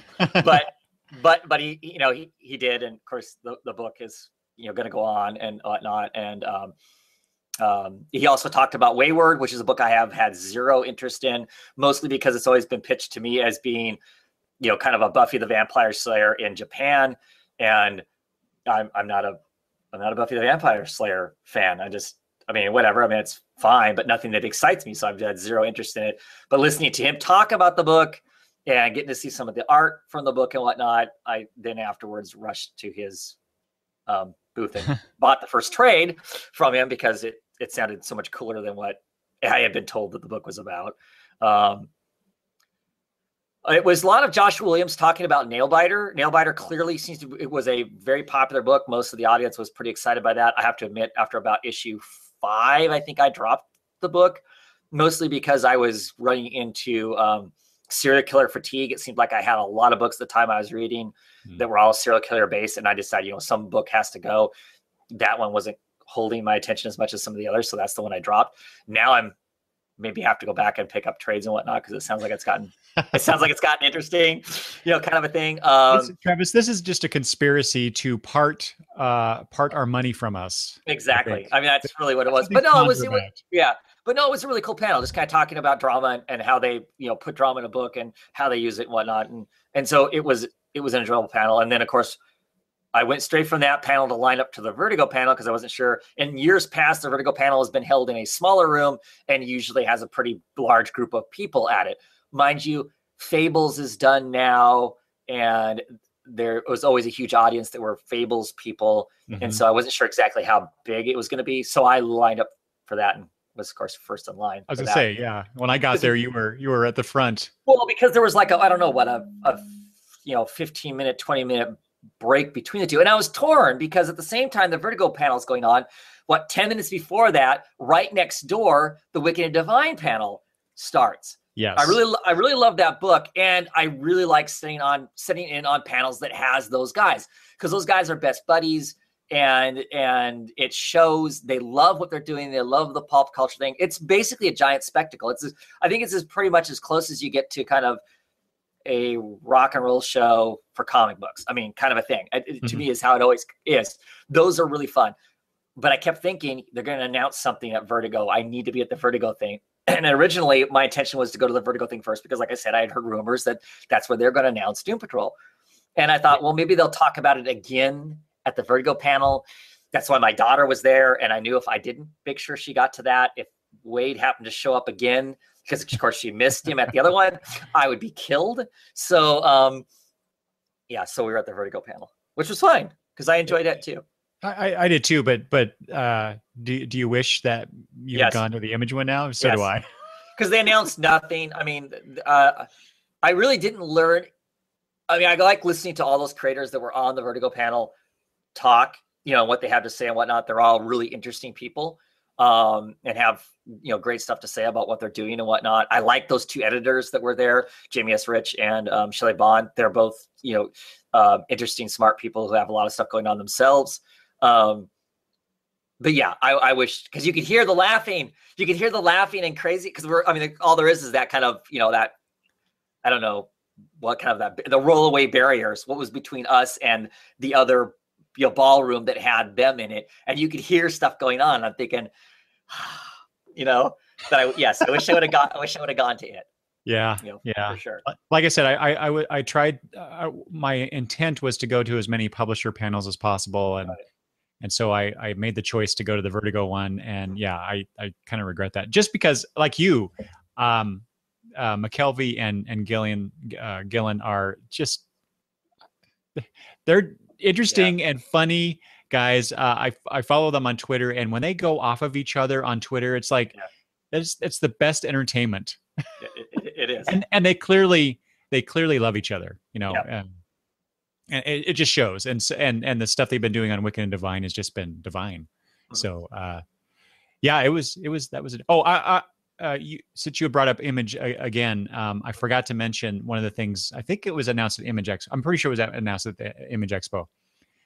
Big news in the sense of Karen Berger, who used to run Vertigo. She's editing a book. She's editing Surgeon X, or is it Surgeon 10? I think it's Surgeon X is the name of the title, name of the book. But she's going to be editing that book. Presumably, she'll be doing more work for Image Comics. Now, why do we presume that? I'm just assuming. I don't know why people presume. I mean, like, big score for Image to get. She's editing a book, and clearly, if I was marketing a book and I somehow was good enough friends with her to have her editing my book, I sure as hell would advertise that she's editing my book, because we all know who she is. She's a heavyweight. I mean, she is basically Vertigo. And so I'd make sure to have her name announced. Of course, she was actually there. I would use that as much as I could. I guess I'm not of the belief that we're suddenly going to see her doing, unless she's getting back into the editing business of comics. Maybe we'll see her, doing more, but I don't.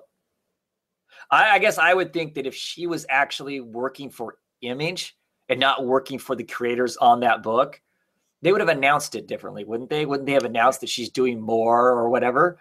Yeah, you're probably right. To me, it was just like, it was a selling point. I mean, don't get me wrong. Excited to see her back in comics. That's a comic I'd forgotten about, but I'll be checking it out, just because she must like it enough if she's willing to put her name on it.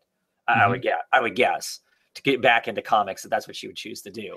But I don't see that as being a coup to Image Comics at this point, because I believe that they would have announced that differently and shown it differently. I think if it wasn't just about her and that book. So it might just be too soon to really tell, but I could see her doing more. Maybe she's just an editor at large, and she just happened to be doing this book for Image. But because I don't know how the editorial structure works at Image. There isn't one. So it's just the creative team works with a particular person. If they choose to have an editor or not. I mean, that's a lot of it. Some of those creative teams want an editor. They feel like they need that other set of eyes. And then there's those that don't at all. Right. Right. So, I mean, not to say that there isn't, I'm sure there is some I've heard discussions. So there clearly is, Image does have some influence over the books that are there and how they're produced in some sense.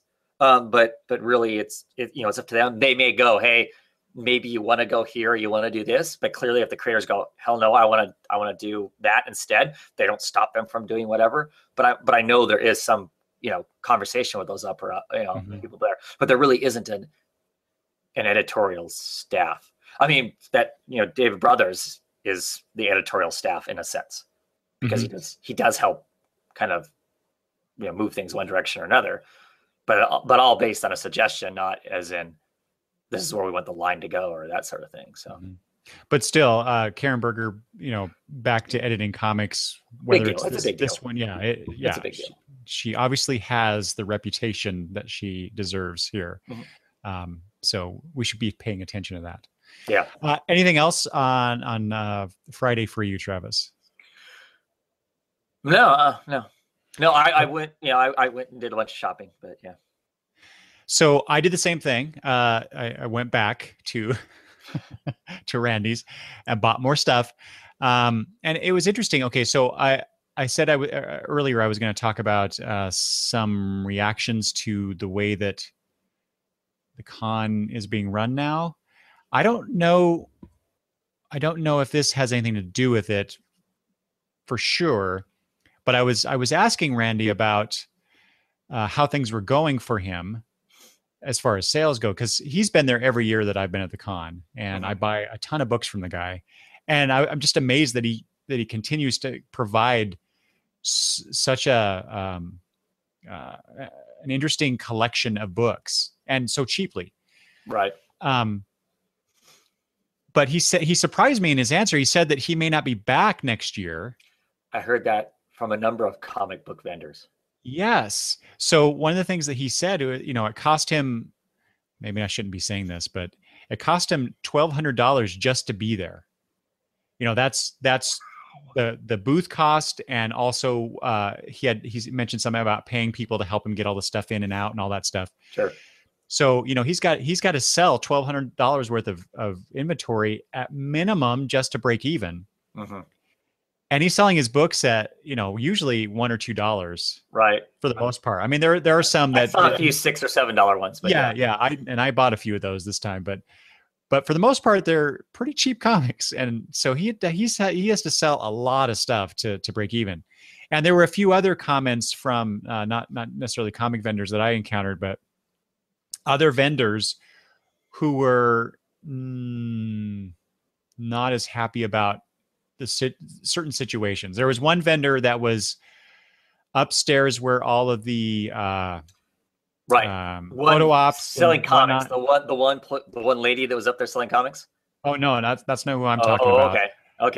Okay. But still, that obviously there's more than just one. Yeah. Another vendor who was like, no one knew we were up here. They felt like the con advertising, or at least the information placement or whatever you want to call it, was not good enough for that area that was upstairs.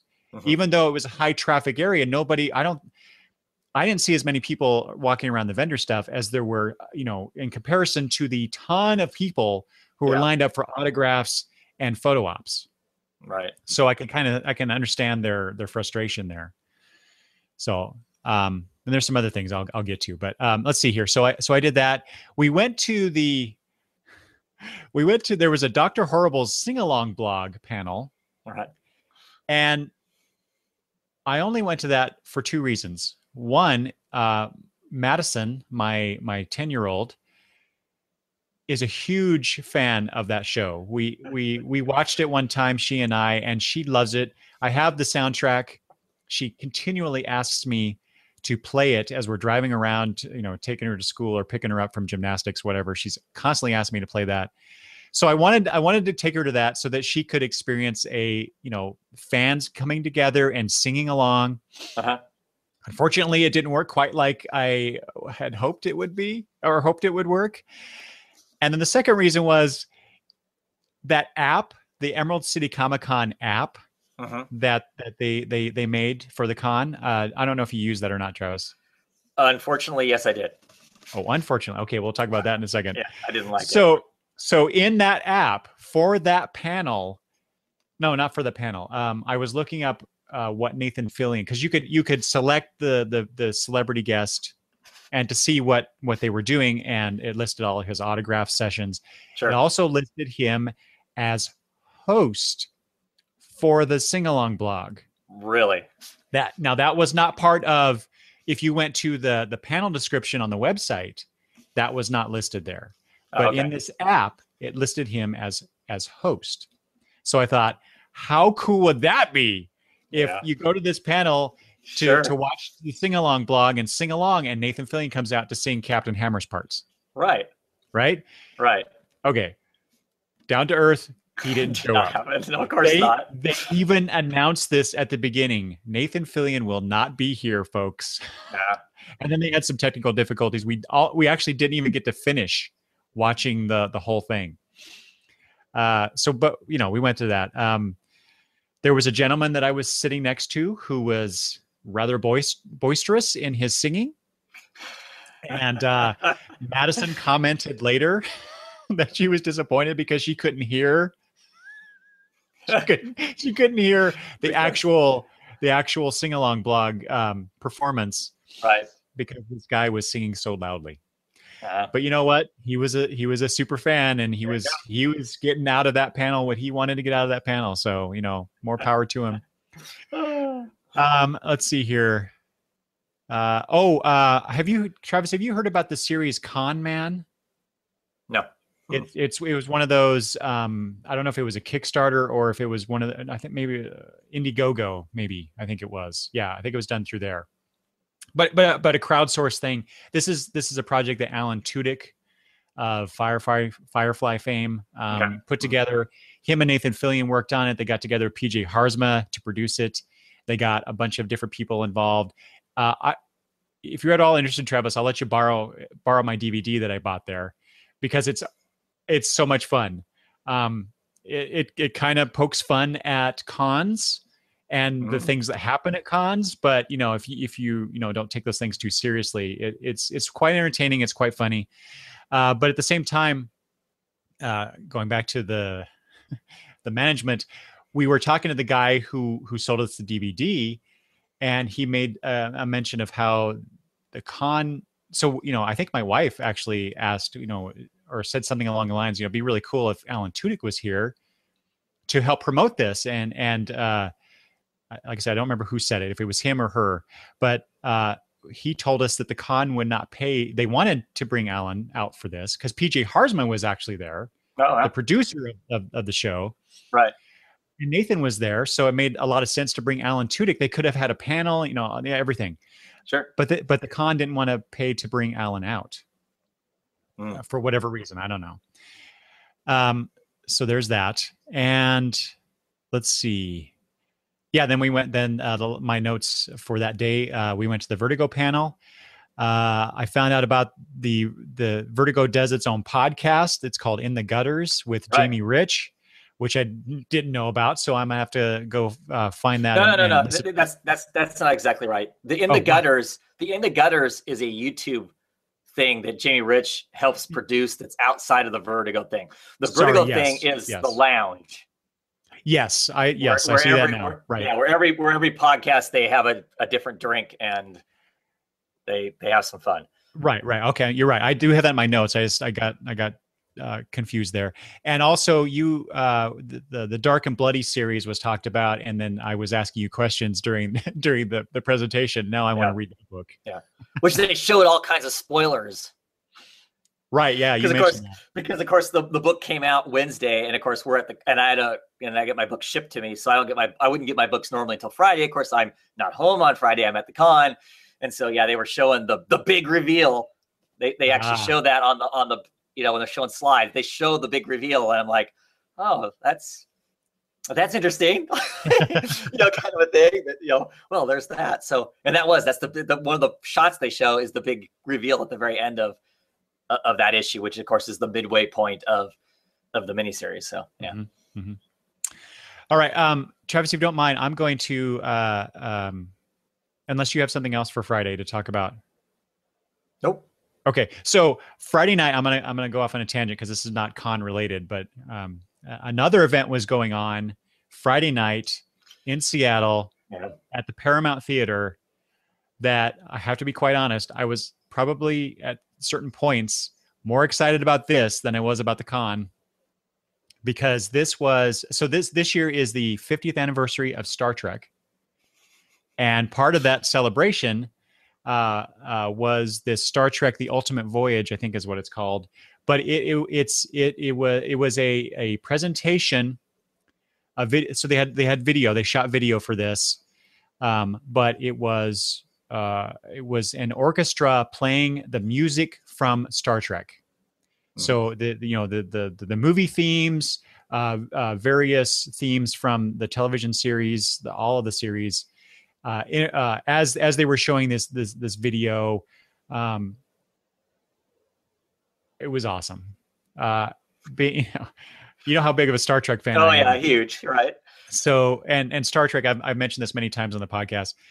Star Trek was my first fandom before comics, and so to be here during the 50th anniversary, I haven't been watching it for that long, but I came about 10 years after Star Trek started, but just to be in that theater and listen to that music, I am man enough to admit that I might have had tears in my eyes at one point. Awesome. It was so cool to be there to listen to that main Star Trek theme with that orchestra. I don't have the words to describe how cool it was. So that was really cool, and I got to experience that with my family, even though Madison was bored. She sat next to me and she was like, when is this over?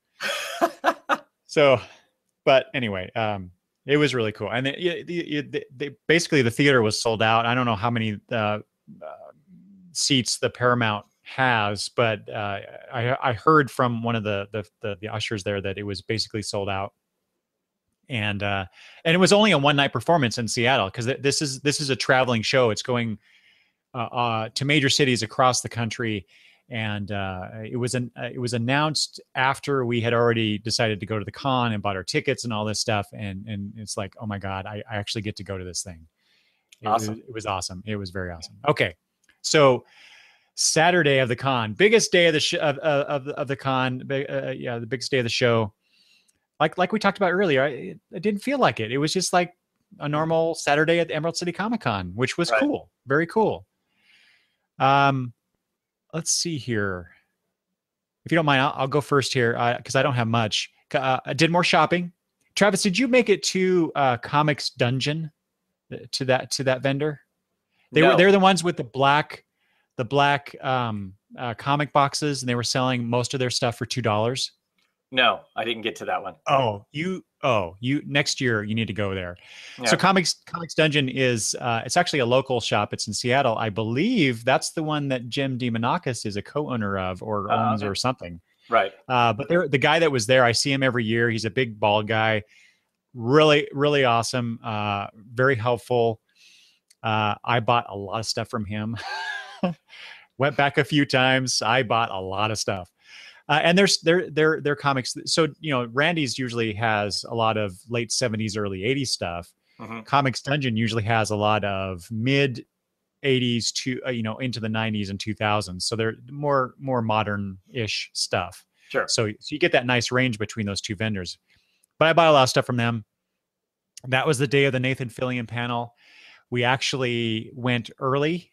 And you know how big the main hall there is. Yeah, huge. It seats a lot of people. Well, it's where they queue everybody up at to let you into the con, right? In the mornings where you queue up at, they clear everybody out, and then that's where the main isn't that. I think you're right. Yeah. It's huge. It's huge. So anyway, so we knew, he's the big draw. Well, him and who's the guy, Norman Reedus from The Walking Dead, but he was only there for photo and I think autograph opportunities. He was not, as far as I know, he didn't do any panels. So Nathan was the big draw. Well, what's his face was there too. John. No, not John. What's his name? The guy who's now playing the Punisher. Wasn't he there? He was Yes, they had a and panel. he did panels. Yes, Yeah. Rosenthal, right? Yeah, John? right. It is John, right? John Rosenthal? I Yeah. think so. Okay. Because it's John, Yeah, yeah. So anyway, so we knew Nathan was going to be the big one. full, and it was. And in fact, it was standing room only at some point. I appreciated the con for allowing people to be there in the back room and on the side walls, to be standing there, to be in the panel, uh, uh, and not just say you can't be in here. Right. I mean, they had to make it more organized because people were just kind of in masses Right. in the back.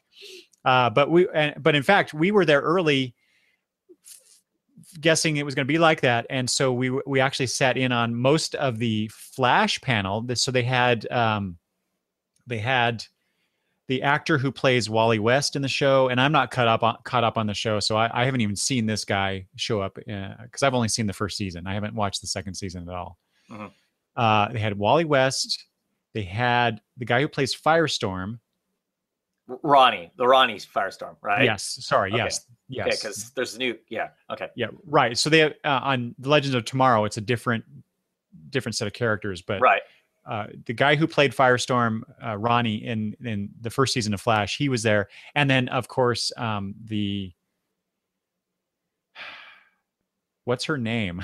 She's Killer Frost in the comics. Caitlin Snow, right? Isn't that the character name? Exactly. So they were there. It was interesting to listen to them talk about the show and everything, and talk about how apparently they're doing Earth 2 versions of these characters showing up in the Flash. So which makes me really want to watch that second season now. But then, like I said, I was there for Nathan Fillion, and it was really great listening to him talk. He's charming. He's funny. I'm a big fan of his. I have a joke for you, Travis. He told a joke. I want to tell you this joke. Okay. What? The listeners are going to love this. What is a pirate's favorite letter? R. You would think so. Oh. But it's actually the C. Oh. You tell that joke. Anyway, I love that joke. Let's see here. Oh, so another thing that we did, my granddaughter Madison brought home some months ago, a couple books by Raina Telgemeier. She did the book Smile, Drama, and Sisters. And so Madison brings these home from the school library. I get a hold of them and read them and instantly fall in love, because these are great all ages comic book stories, and they're all standalone books. You don't have there's no well, no, I guess that's not true. I guess Sisters and Drama. I haven't read Smile, so I'm probably just talking out of the side of my mouth, and I don't know what I'm talking about.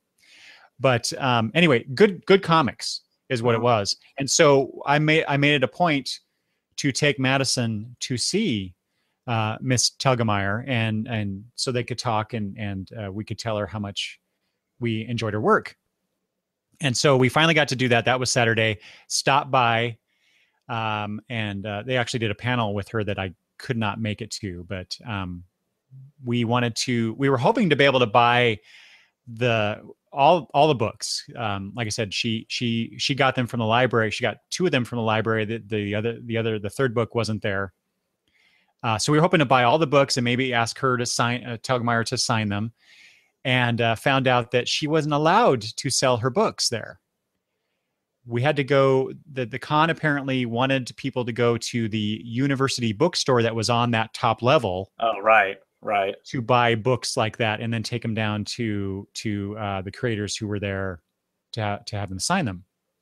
Which was, so that's another, and Kitcher and I are kind of starting to tally up these comments about how things are being run now. Right. So, and there's another one I'll get to as well. But in the end, Kitcher was able to, she went up to the university bookstore that was on that floor, came back down, and was able to have Miss Telgemeier sign the book. She actually drew some stuff in the inside pages for Madison. which is really great. And she also gave us, she actually did have on her person the sneak preview to the next book that she's going to do. All right. So that was really cool. Let's see here. Oh, I bought a new Nightwing shirt. Big surprise, right? Yeah. I actually showed that. There's a couple of videos I just posted to YouTube where I show off all the comics I bought and the other things that I bought. Mm-hmm. And so people can go do that. We went and talked to Kyle from Kirby Crackle, because we do that every year because Kyle's an awesome guy. Yeah, he is. Yeah. And he had a Nerd Rock panel that we went to as well. But unfortunately, unlike every other time I've been to the Emerald City Comicon, Kyle was not performing. He usually does an acoustic set. Right. Yeah. He did not do one this year because, ding, ding, ding, the con didn't want to do that. They wanted to move in a different direction or something like that. What that means exactly, I'm not sure. I heard move in a different direction get thrown about twice myself. Really? Yeah. Huh. Yeah. Yeah. So that was disappointing, but it was really cool to see him and get to talk with him a little bit. And that's it. That was my day pretty much, I think. What about you? So my first problem was I got to breakfast late, and you know how it is there. There's only so many places you can eat breakfast close by. Or eat in general. Right. And so, got stuck in the long wait forever to eat breakfast kind of thing. So I was really late getting to the con. I mean, typically I would be there at opening. I don't think we got there until probably 11:30 or so.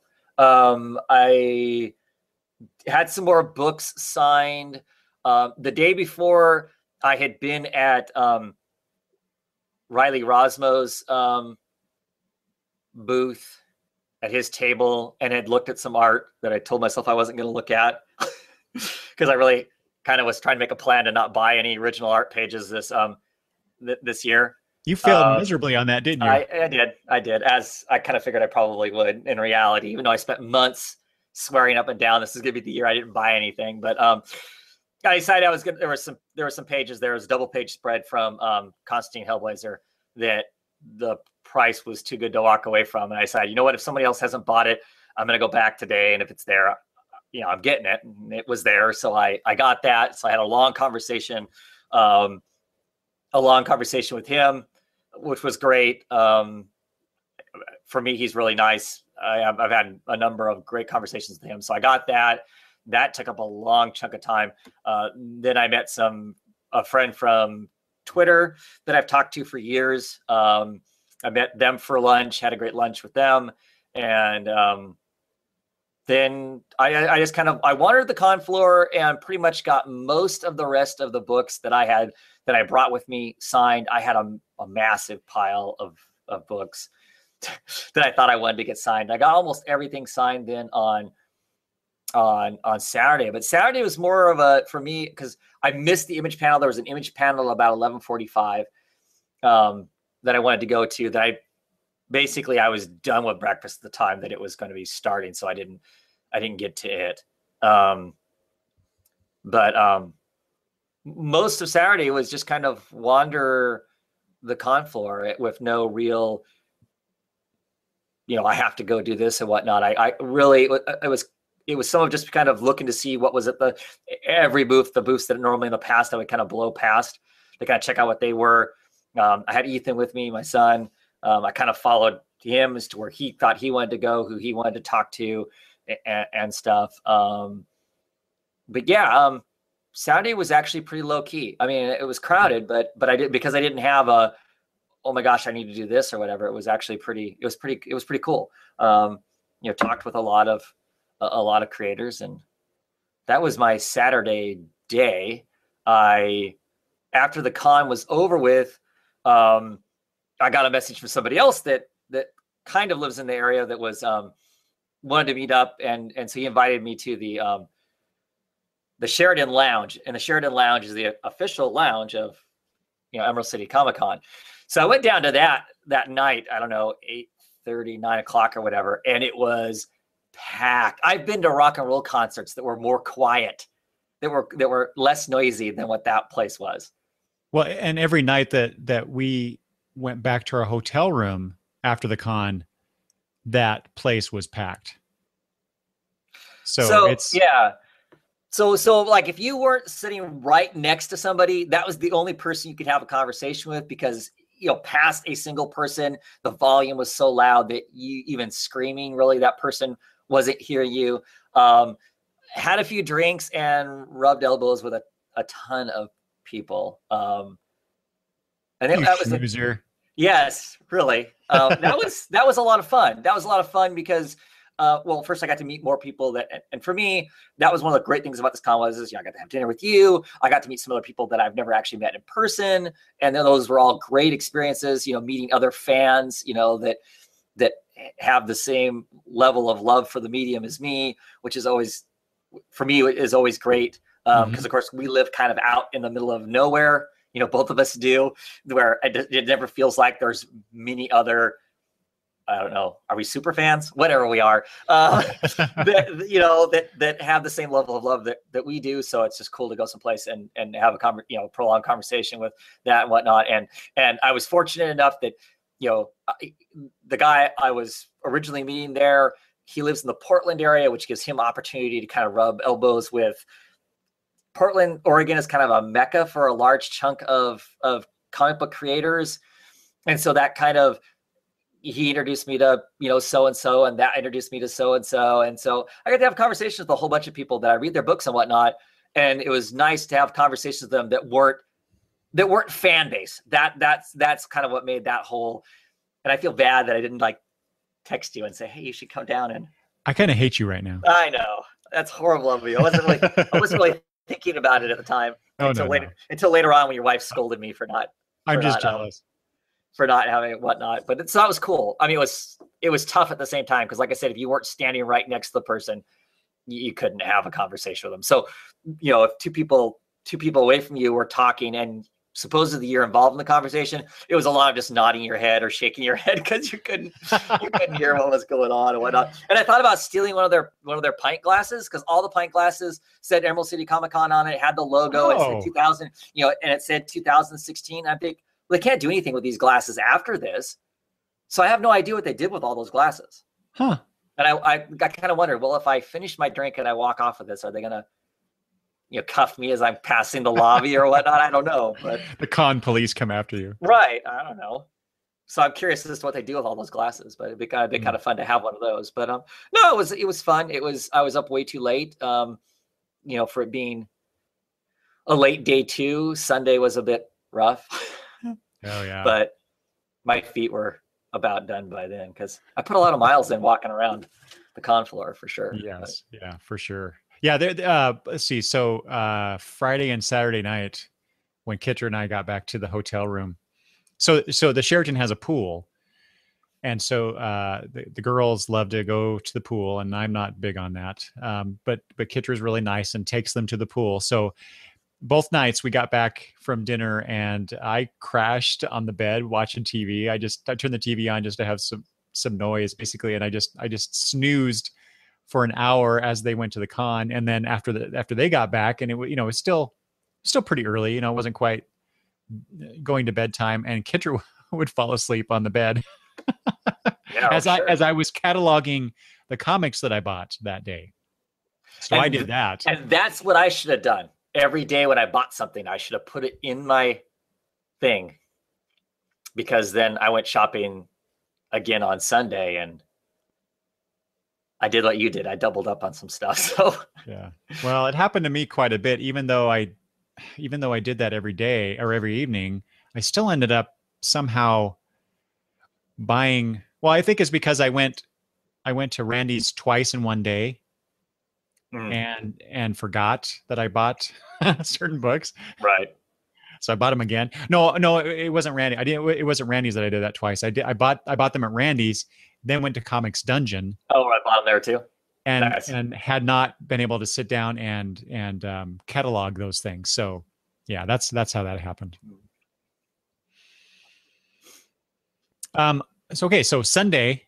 Shall we move on to Sunday? Sure. Okay. So Sunday was a day for me where I was really interested in, so I'm looking at the panels before I go to the con. And there were it seemed to me there were a lot of things that were focused on the creative aspects, the actual production of the comics. How does a writer work with the artist, work with the colorist, that kind of a thing. And so there were a bunch of panels that day that I was able, well, not a bunch, there were three. But I wanted to go to these. One was there were a lot of women in, blank panels this year. Right. And one of them was a colorist panel. And so there were a bunch of colorists that were there, and they were talking about how they do certain things. Now I went to the panel hoping it would be more of a discussion of, how they color comics when they get the art, and, the back and forth between the penciler and the inker and them. And it turned out to be more technical than that. So it was interesting information, but they were talking about color palettes and flattening and Oh yeah, and flatters. That came up a couple times in a couple different panels about the importance of having flatters. Yeah. For comics, or working in comics. So in other words, it was like I say, it was a bit more technical than I was hoping for, but it was still interesting. That day, that's the day that I bought another Nightwing shirt that I actually don't have yet because the vendor ran out of them. But he graciously offered to, if we bought it, that he would ship it to us for free. Oh, so nice. now it's on its way. I don't know when it's going to get here, but it was a cute little Nightwing. I'll just have to show it to you. I can't describe it now, but it was cute. But that was another thing. That was the guy I was referring to earlier about, the con not, or at least that vendor not feeling like the con was promoting where they were, and they weren't getting a lot of business. Sure. And then let's see. Oh, that's the day that I had I actually purchased. I broke down. I purchased a photo op with Nathan Fillion. Yeah, I saw the picture. Awesome. It was really cool. Have you ever done? I'm sure you haven't. Have you ever done one of those photo ops? No. Okay, so for anybody who hasn't, I'll describe the process. You get there way early, even though they said, "Oh, okay." So here's the thing: the con said specifically, show up no sooner than 15 minutes before your scheduled time, because I was able to purchase the op before the con started. Chose a particular day. I chose Sunday at 12:30 because I figured that would be a good, not as busy day, like Saturday. I didn't want to do Saturday. And that was one that worked for our schedules. So I chose that. So we get there. And we get there like 20 minutes early. It's not even the 15 minutes, but we get there a little early. Well, apparently a lot of other people thought so too. They thought that they should do this too. It was a ton of people. Fortunately, they had us broken up into two different groups. So I was in group one, there was a group two. So it was basically, okay, if you're here for group one, come over here and line up. And it was just this mad rush of people pushing their way to try to get there.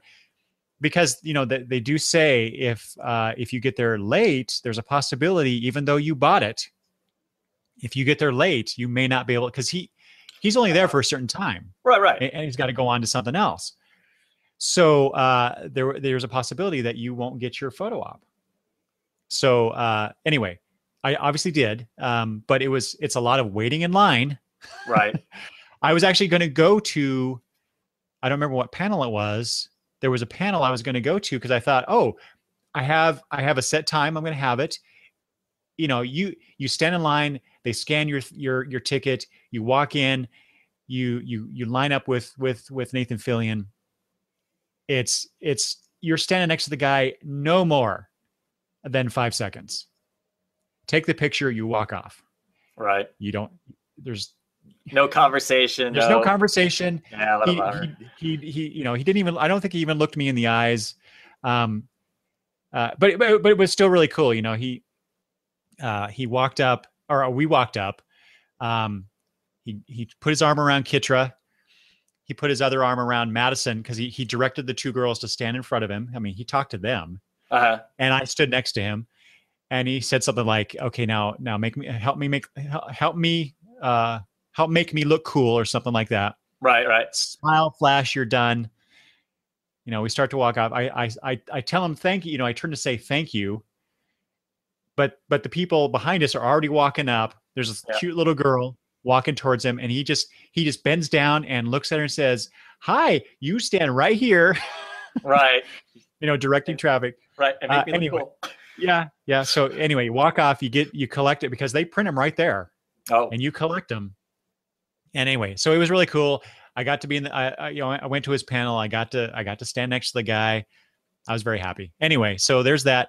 Then I went to the DC Art Masterclass. Mm-hmm. This is the one where they have this camera up on the what do you call it? The podium. Where the podium. Thank you. And they have the art. They had various artists there, and as they're talking, and you mentioned the image guy who does a good job. Well, DC's counterpart to that is Fletcher, or Fletch, and he's been there I think every year. But he's moderating this panel, and so he's talking to the artists as they're all drawing, and you get to see it up on the big screen. Cool. And it was a really cool conversation. They talked about how they broke into comics, who their influences were, how it is to work with, how they work. In other words, as you're seeing this stuff happen on the screen. That was really cool. Yeah, I thought about going to that one. Yeah. Oh my God, Travis, you missed out. So they had, let's see, I'm going to name off the names. The people that were there. Steven Segovia was there. Chad Harden was there. Philip Tan, Carlo Pagulayan. And this was the highlight for me. Emanuela Lupacchino. She's from Italy. She's going to be working on, I don't remember which book. For the DC Rebirth? Yeah, I'm not sure already. Yeah. She is amazing. So she was up there. I mean, they're all amazing, but she was drawing the most beautiful Wonder Woman headshot, and she's doing it with these ink like pen. It looked like ink, but it was a pen. I don't remember what kind of tool she was actually using. But she, someone even asked her too, after Fletch kicked her off and put somebody else on to show. They asked her, did you start this ahead of time? And she said, at first she said no, but she said, oh yes, I did. She actually started sketching like Wonder Woman's face a little bit, but that was it. The rest of it, the hair and the everything else that she was putting in it was all her just basically doodling. Real time on there. And it was the most, like I said, beautiful picture, one of the most beautiful pictures I've seen of Wonder Woman. Wow. So that artist is amazing. So I'm really looking forward to seeing her work on whatever book it is she's working on. Best part of this, though, for these darn kids that were in the audience, Fletch decided to that they would give out this original art that these guys did during that hour. Sure. To any kids to some kids in the audience. Lucky bastards. Doesn't pay to be old. Right.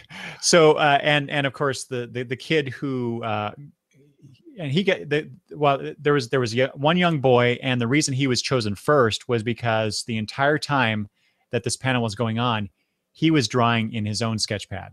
And so Fletch saw that and said, you get to pick any one of these.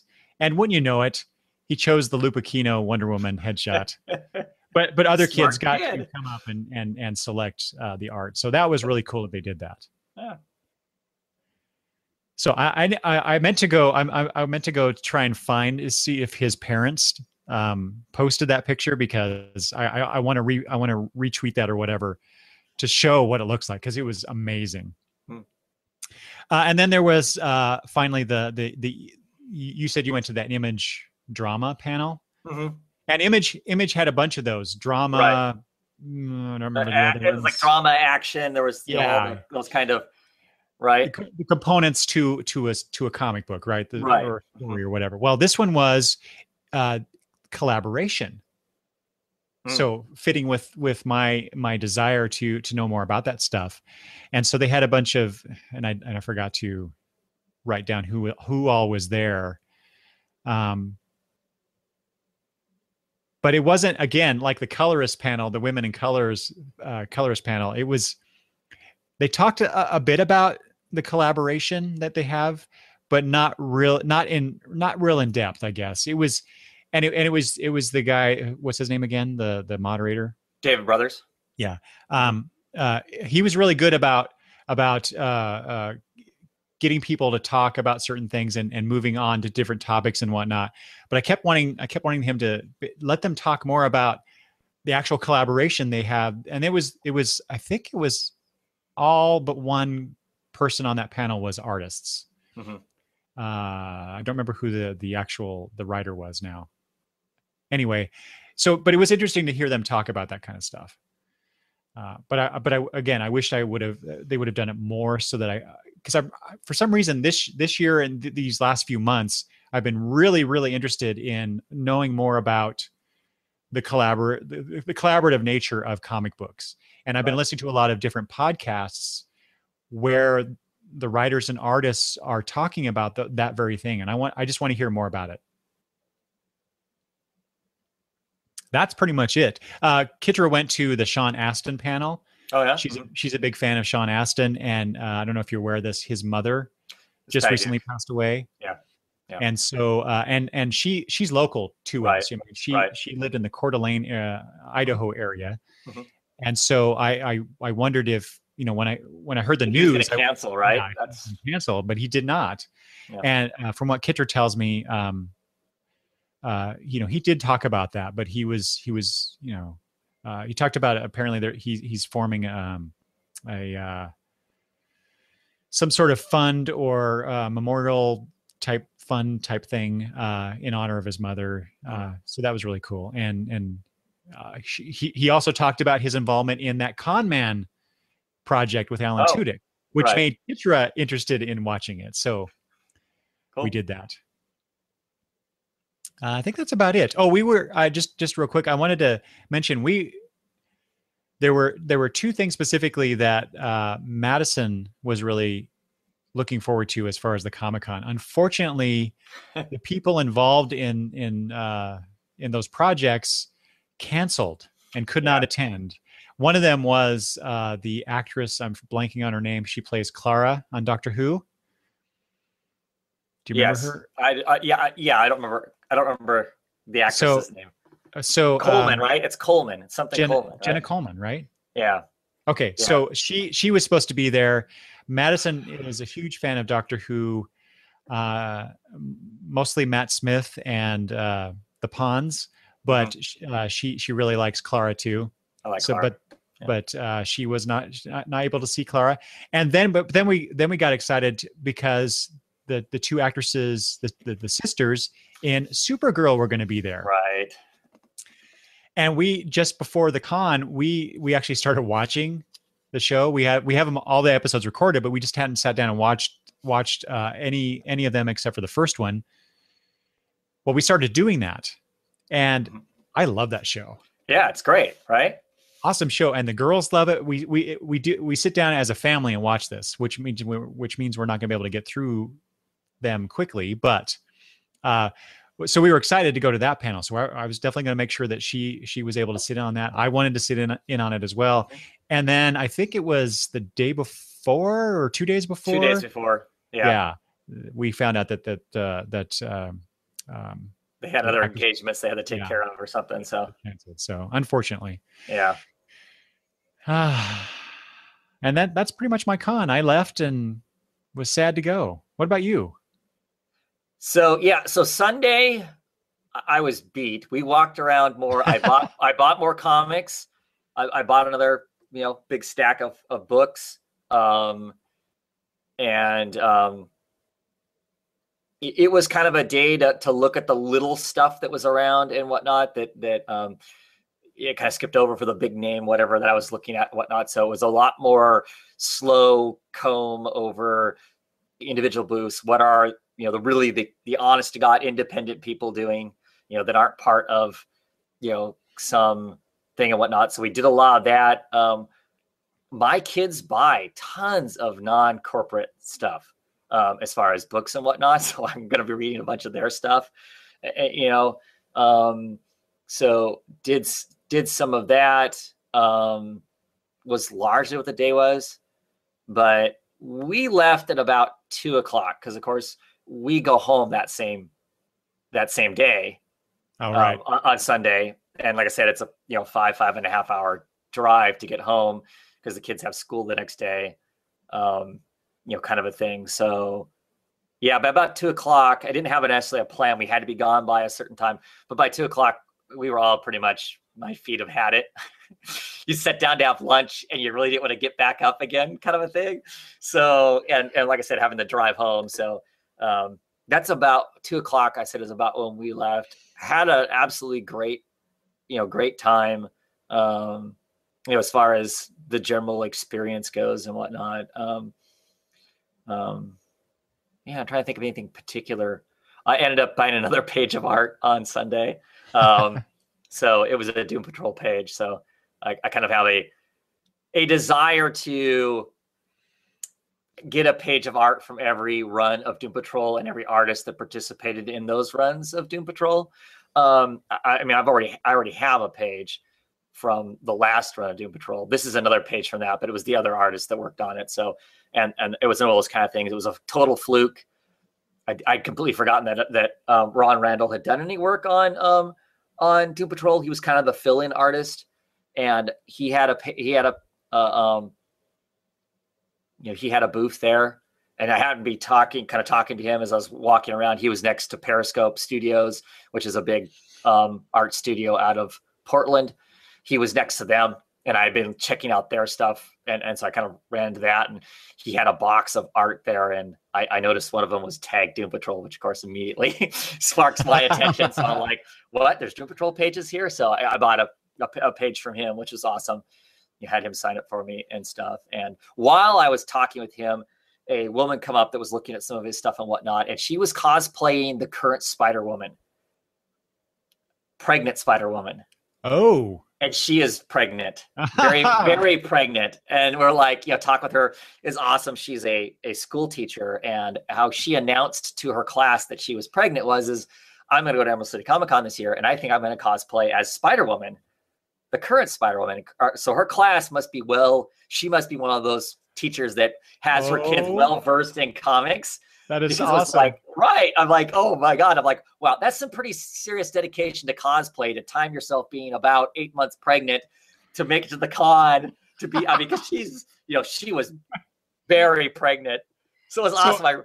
I really should have gotten a picture with her. I don't normally take pictures of cosplayers at all. It's just, I enjoy cosplay. I think it's awesome the people that do it. I just don't, because I would spend my entire con taking pictures of people, because you just see so many people that are awesomely dressed up that I just know that if I started doing that, I wouldn't get to enjoy the rest of the con, because I'd be too busy going, oh my God, I need a picture of you. Oh my God, I need a picture of you. Yeah. But she was perfect. She's this brunette. Like I said, she had the full costume, the big belly. It was pretty awesome. Okay, she was just really cool. So I when you said that, I'm like imagining this conversation that she's having with her significant other. Okay, so Emerald is in April. In order to do right, we got to count back. Like I said, she was really fun with it, because she was really cool. All game to have the joke about it. Whatnot. Yeah, it was really cool. She was really awesome. Were there other cosplayers that you saw that you thought were just absolutely fabulous? Because every year I go there, I'm just amazed at the level of work that these people put into their costumes and just makeup. Yeah, everything. There were amazing people dressed up as the Pantheon from Wicked and Divine. I saw lots of them that were just. there was just no doubt in your mind that's who they were. They were just dead on. Kind of stuff. I guess there's comic books. There were some Dark Crystal cosplayers there that were just incredible. Somebody cosplayed as I can't remember what the Sketsky's name was, the one that gets stripped of all of his adornments. So he's at that stage where he's wearing the kind of the robe and whatnot. I saw that. Incredible. Because the guy he's wearing a helmet, so the whole head is up on top of his head. He has like a gauze thing so you can see through that. His partner was with him, and she was dressed as a gelfling. Even had the Fizzgig, dog and whatnot. I mean, that was extremely impressive. There were just tons.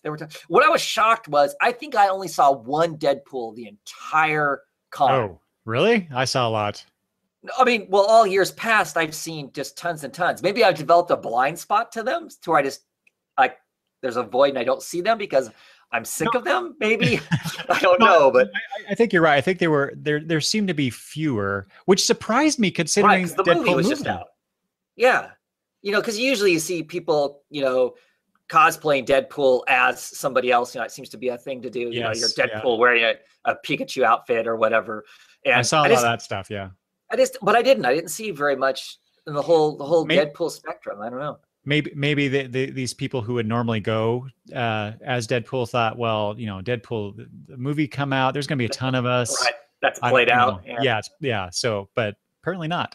But I saw some incredible, antennas as they do every year. Some great black canaries. Trying to think what else. Saw a really impressive Red Hood.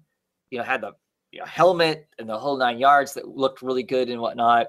No, it's like every year. A great John Constantine,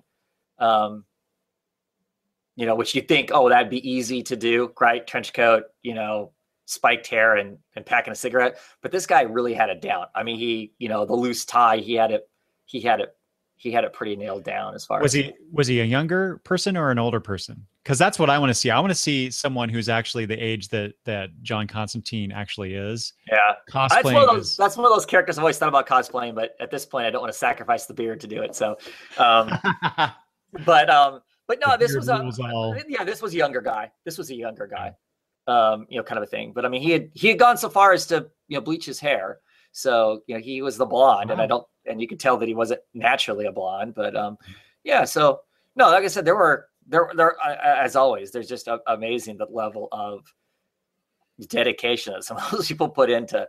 And my big thing is, I always think it'd be cool, but I don't want to.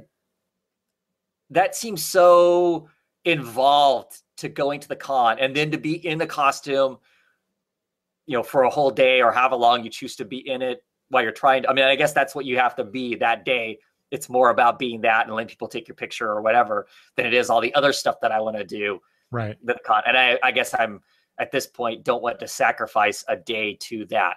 Plus just getting it there. Now that I drive, it's not so much a big deal, but I used to take the train and I just couldn't imagine an entire bag worth of whatever you'd have to, depending on what you're cosplaying, I guess, to take with you. That whole dedication to everything was pretty impressive. And speaking of that, so there was one guy I saw talk about impressive in terms of just the stuff he was wearing. So you remember in The Tick, there was Arthur. Yeah. This guy was dressed up as Arthur. Oh, nice. So full white bodysuit, right. Big behind him, the big moth wings or whatever they were. He's a bunny, isn't he? Just kidding. Was it a bunny? Yeah. No, he's a moth. He's a moth. It's always called him a bunny because. But it was impressive because these wings were huge. I mean, they were at least 2 feet above his head. He actually had them connected to his back with a big metal bolt, and I think it was a piece of wood to hold everything together. Right. And the reason I noticed him was he was standing there in the crowd. People were trying to get by him. Sure. And he was kind of moving around because people were taking his picture. Well, there was one point where this mom and her young son were walking behind him, and I was behind them. And so they were trying to get by him, and he turns at one point, and no, he doesn't. Oh. But that bolt, and it was not that the back of that bolt was not covered. It was not protected. So he came within an inch of hitting that kid in the head, scraping the kid across the forehead with that bolt. And my first thought was, cool Arthur cosplay. And my second thought was, dude, cap that bolt. You're going to hurt somebody. Yeah, no doubt. Right. And then, so then later, I think it was Sunday, I was coming back up after one of the panels on that floor, and there were these 2 kids two young boys in really cool looking hawk and dove costumes. Nice. And if I were one of those people that like you, I don't take pictures of the cosplayers. I always kind of want to, but it's like, I don't want to bother them, and But that's I why don't they want. do it, though. I know, but I know it feels kind of weird to me to take pictures of people, and like you, I there are other things I want to do, so I'm just trying to get to those things, and then on top of that, because I was really tempted, because you know how much I like hawk and dove, Right. but I thought, how weird, if the roles were reversed, if I were the parents of these kids and somebody came up to me, hey, older bald dude,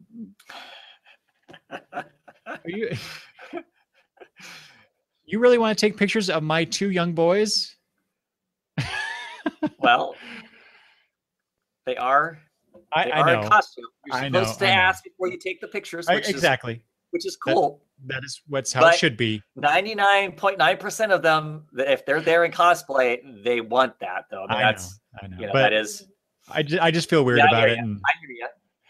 And then finally, I went just on the cosplay. This is really not. I was going to say simple. It really wasn't. So I first saw these people in the line for the Nathan Fillion photo op, they were a couple rows away from me. Do you remember in Sesame Street, the Yip Yip aliens? Yep. Uh-huh. Did you see those? Did you see those guys? Well, I didn't actually see them. No, I saw a picture of them, though. Yeah. Yes. So they were there, standing there. Greatest cosplay at Emerald City Comicon 2016, as far as I'm concerned. I would love to see the photo op if they actually were in his line and got pictures with him in costume like that. Him standing with those two things would have been hilarious, I'm sure. Yeah. I meant to go try and find that too. Yeah. So it was a good time. Yep. Good time. So are you, how excited are you to go back for the 15th anniversary of Emerald City Comicon next year? I always want to. Yeah. Well, I always want to go, but I want to go other places too. Right. And realistically, to enjoy them how I want to enjoy them, I don't know that I can hit multiple cons in a year. Not like that. Not where we're talking about multiple nights. Especially if it's my entire family. A family of 4. So I don't know.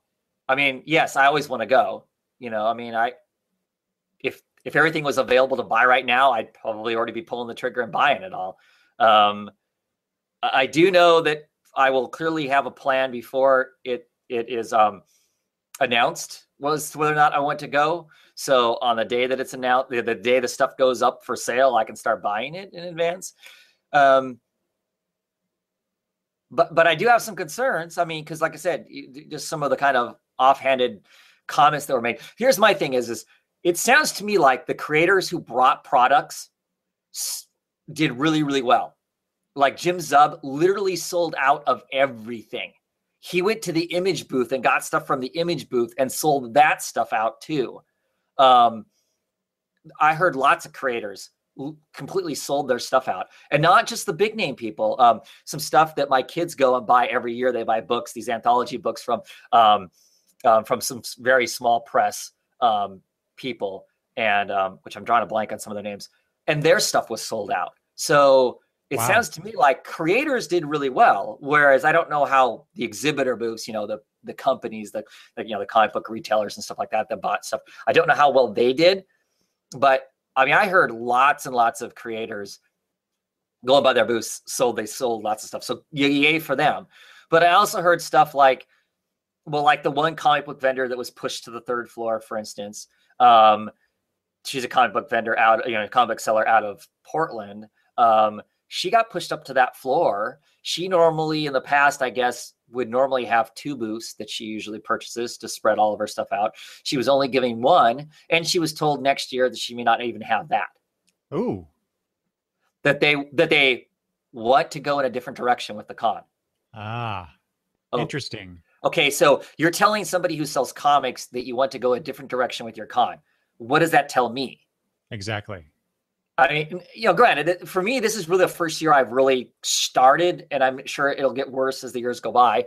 The first year I've really gone and bought back issues. Has never been a focus of mine. This is the first year I started to do that, and I expect to do more of that in the future. But yeah, to me, that's an uncomfortable feeling when they tell me that that's a vendor that they may not want there anymore, is somebody who's selling comics. So, well, especially when this con has long had the reputation of being a very comic book focused con. right. Now, But right, you can define that as the the creators involved and the publishers involved, but that if the implication is that they're not going to have as many comic book vendors there, that's yeah. And this is somebody who's been going for forever, is my understanding. I mean, this is and I don't know if that's everybody got that experience. There must have been something happened, because I noticed on Sunday morning I was there, right after the doors opened up, and of course, not all the people who are running their tables are there right away. I went to Rick Remender's table on Sunday because I hadn't gotten anything signed by him yet, and he wasn't there. But laying on his table was a note from Emerald City Comicon, a printed up letter to all of the vendors saying, hey, we understand that you didn't like how this whole process happened. Next year, we've got a new process in place. So there's something went on. Went on that clearly there were lots of complaints about. I don't, us as the public, I don't know that we would have seen that. But like I said, there were these notes, and I read the entire thing. I can't remember exactly what all it said. I thought about taking a picture of it so I'd remember what exactly. But basically, that the process, that people didn't like how the process happened, how you went about getting your booth, about how you were awarded a booth, and all of that. There was something was not okay, and that they were going to do something different at the next con, trying to reassure people that. So clearly there must have been something that we as non booth and vendors don't know about, that there was some clearly high level of complaint, because I wouldn't think that they would generate that thing for like one person having a dissatisfied. And it's good that they're doing it, though. Yeah, that they're addressing it as essentially immediately. Right. Whether or not it pans out is another question. But sure. But back to the comic. If they are not going to be having as many, or heaven forbid, any comic vendors at all. Speaking as someone who has gone every year to this con, where this is where I buy a lot of my back issues, a lot of to fill in the gaps, and just get things that I have gotten interested in the year between the two cons. Wow, that would be unfortunate. Yeah. Like I said, I don't know. I don't know what that really means. I mean, it's going to take another con for us to find out what. Oh, sure. What does that really mean? For me, it's half a dozen, one or the other. If they're saying we want less vendors selling comics because we want to have more creators next year, I'm all for that, because sure, that's not as much my thing. But if it's let's have less comic books so we can sell more T-shirts, and some of the booths there have almost nothing to do with comics. I mean, they may be an illustrator medium, maybe, or I don't know. It's art made out of bolts. It's stuff that interests. Do you know what I mean? That interests me less. If it's going to be more of those things, I have a problem. I have a problem if we phase out more comic book oriented panels and put more media guest panels in too, because that's not what I'm about. I mean, I understand the idea of clearly if you get a couple big draw, people are super excited to come to the con. They come to the con, they spend lots of money. That's what helps. Then I'm assuming the con can then turn around and pay to get more creators in. So I understand how one pays for what maybe what I'm interested in gets paid for by a bigger ticket item, kind of a thing. So I'm not saying get rid of that, but I don't want it to go the route of what it seems to me like San Diego Comic-Con is now, where it seems to be more about the media outlet and less about the source, the comic books. And I want it to stay about the comic books. And it has moved more that direction in the years that, that's true. In just the 6 years that we've gone, that first year, what it was like versus what it's like now is different. They get a lot more media type stuff and whatnot. And I understand there's a huge draw there. Clearly the lines are massive, for that stuff and whatnot. And part of that's just because the source material has gotten popular to make TV shows out of. And so I understand there's going to be more because, the Walking Deads, and all the CW TV shows and all that stuff, it's all part of the pop culture, and I get it. Yeah. There just has to be both or I'm done, Yeah, exactly. But and to your earlier point about there's only so many cons that we can go to. Right. So yeah, I feel the same way. I've been going to Emerald City Comicon for many years now, but there are other cons out there, obviously, that I would love to go to. And so yeah, I can't afford to go to 2 major cons a year. Because most of the other ones I'd have to fly to. Right. Fly, hotel room, car rental, going to the con itself, let alone take my family. So I actually, because my wife is awesome, she encouraged and is allowing me to go to Heroes Con in North Carolina this year. Nice. Coming up in June. Right. And I kind of consider that a major con, but it's it's only me going to this one. So that's Emerald City this year and Heroes Con, and I'm trying to figure out a way to go to Rose City Comic Con in September. Yeah, right. And then then there's other ones. I won't go to Heroes Con again probably, but I want to go to C2E2 maybe, or to I want to hit Baltimore. Yeah. What's the one in Calgary? The Expo, or I forget. Right. Whichever one that is. But yeah, so there are other cons I want to go to. So yeah, next year's going to be tough. I gotta decide what I'm going to do. But then again, on the other hand, this is our con.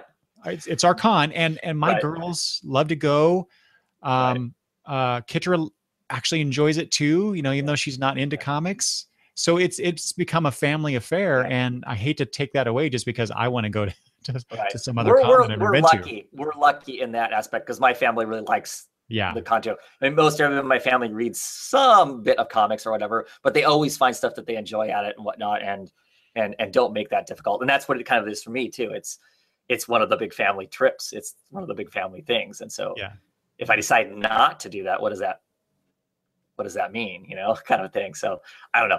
I say, I want to go to other ones, but I also know that the reality is that maybe Emerald City Comicon again next year. So, we've made some comments during the course of this conversation about our reservations, our extrapolations, if you will, about the con. But I had a very positive experience. Same here. I had a great time, and I look forward to going to future Emerald City Comicons. Yeah, for sure. It's a good show. Okay, Travis, I've kept you far too long. I just looked at the time. No. So, but great talking with you again. Yep. I need to get you on the show more often.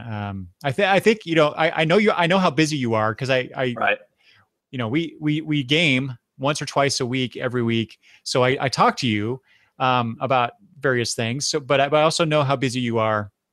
You have your own videos that you post about comics and stuff, which I forgot. We need to make sure to remind everybody where that is. So I don't want to feel like I'm intruding on your time, and we're all busy, but I'd love to have you on again very soon to talk about other things related to comic books and whatnot. So I'm looking forward to that. Is there any parting thoughts that you would like to throw out there? Go to a con. I mean, it doesn't have to be a giant one, but go to a con. If you're a comic book fan and you've never gone to a con, if you can get to one, go to one. They're a lot of fun. And even better if you can, get together with some like-minded people and go together, because that's I think that's the most fun. I so look forward to seeing you there and us getting together and talking about things while we're at the con, right? And interacting with your family and whatnot. So I the more the better, I guess is the message. For sure. So, For sure. All right. Anything else? Nope. Okay. So let's close out the show. Travis, thank you again for joining me on this discussion about Emerald City Comicon 2016. I'm sure we'll talk next year about it or some other con. So if people would like to leave comments about the con or anything during our discussion about the con, you can always do that. Leave comments below. This will also be posted at my website, longboxreview.com. Travis, remind the fine folks where they can see your stuff about comic books. I'm pretty much exclusively now on YouTube. You can find me at Oddfellows Thoughts. YouTube.com/OddfellowsThoughts, right? Sure. Yeah. That's the whole thing? I think so. All right. Okay. Oh, and I forgot to mention, boy, it's been a while since I've done this, apparently. You could also email me at longboxreview@gmail.com. And I'm on Twitter at longboxreview. And Travis is on Twitter at Oddfellows Thoughts? Nope. No, I always forget that. Yep. _Gaunt_man is where I'm at there. How confusing is that? Come on, Travis. That's because when I started doing this, I didn't think I was going to be a global powerhouse in social media. So right. So in case people didn't hear that, because I was laughing over you, it's the _Gaunt_man. Yes. On Twitter. And yeah, go follow Travis, go watch his videos. And thanks for watching for those who watched the live hangout or the recording of the live hangout afterwards. Either way. This will, of course, become the audio podcast in the Long Box Review feed as well. So with that, thanks again, Travis. And thanks, everybody, for watching and listening.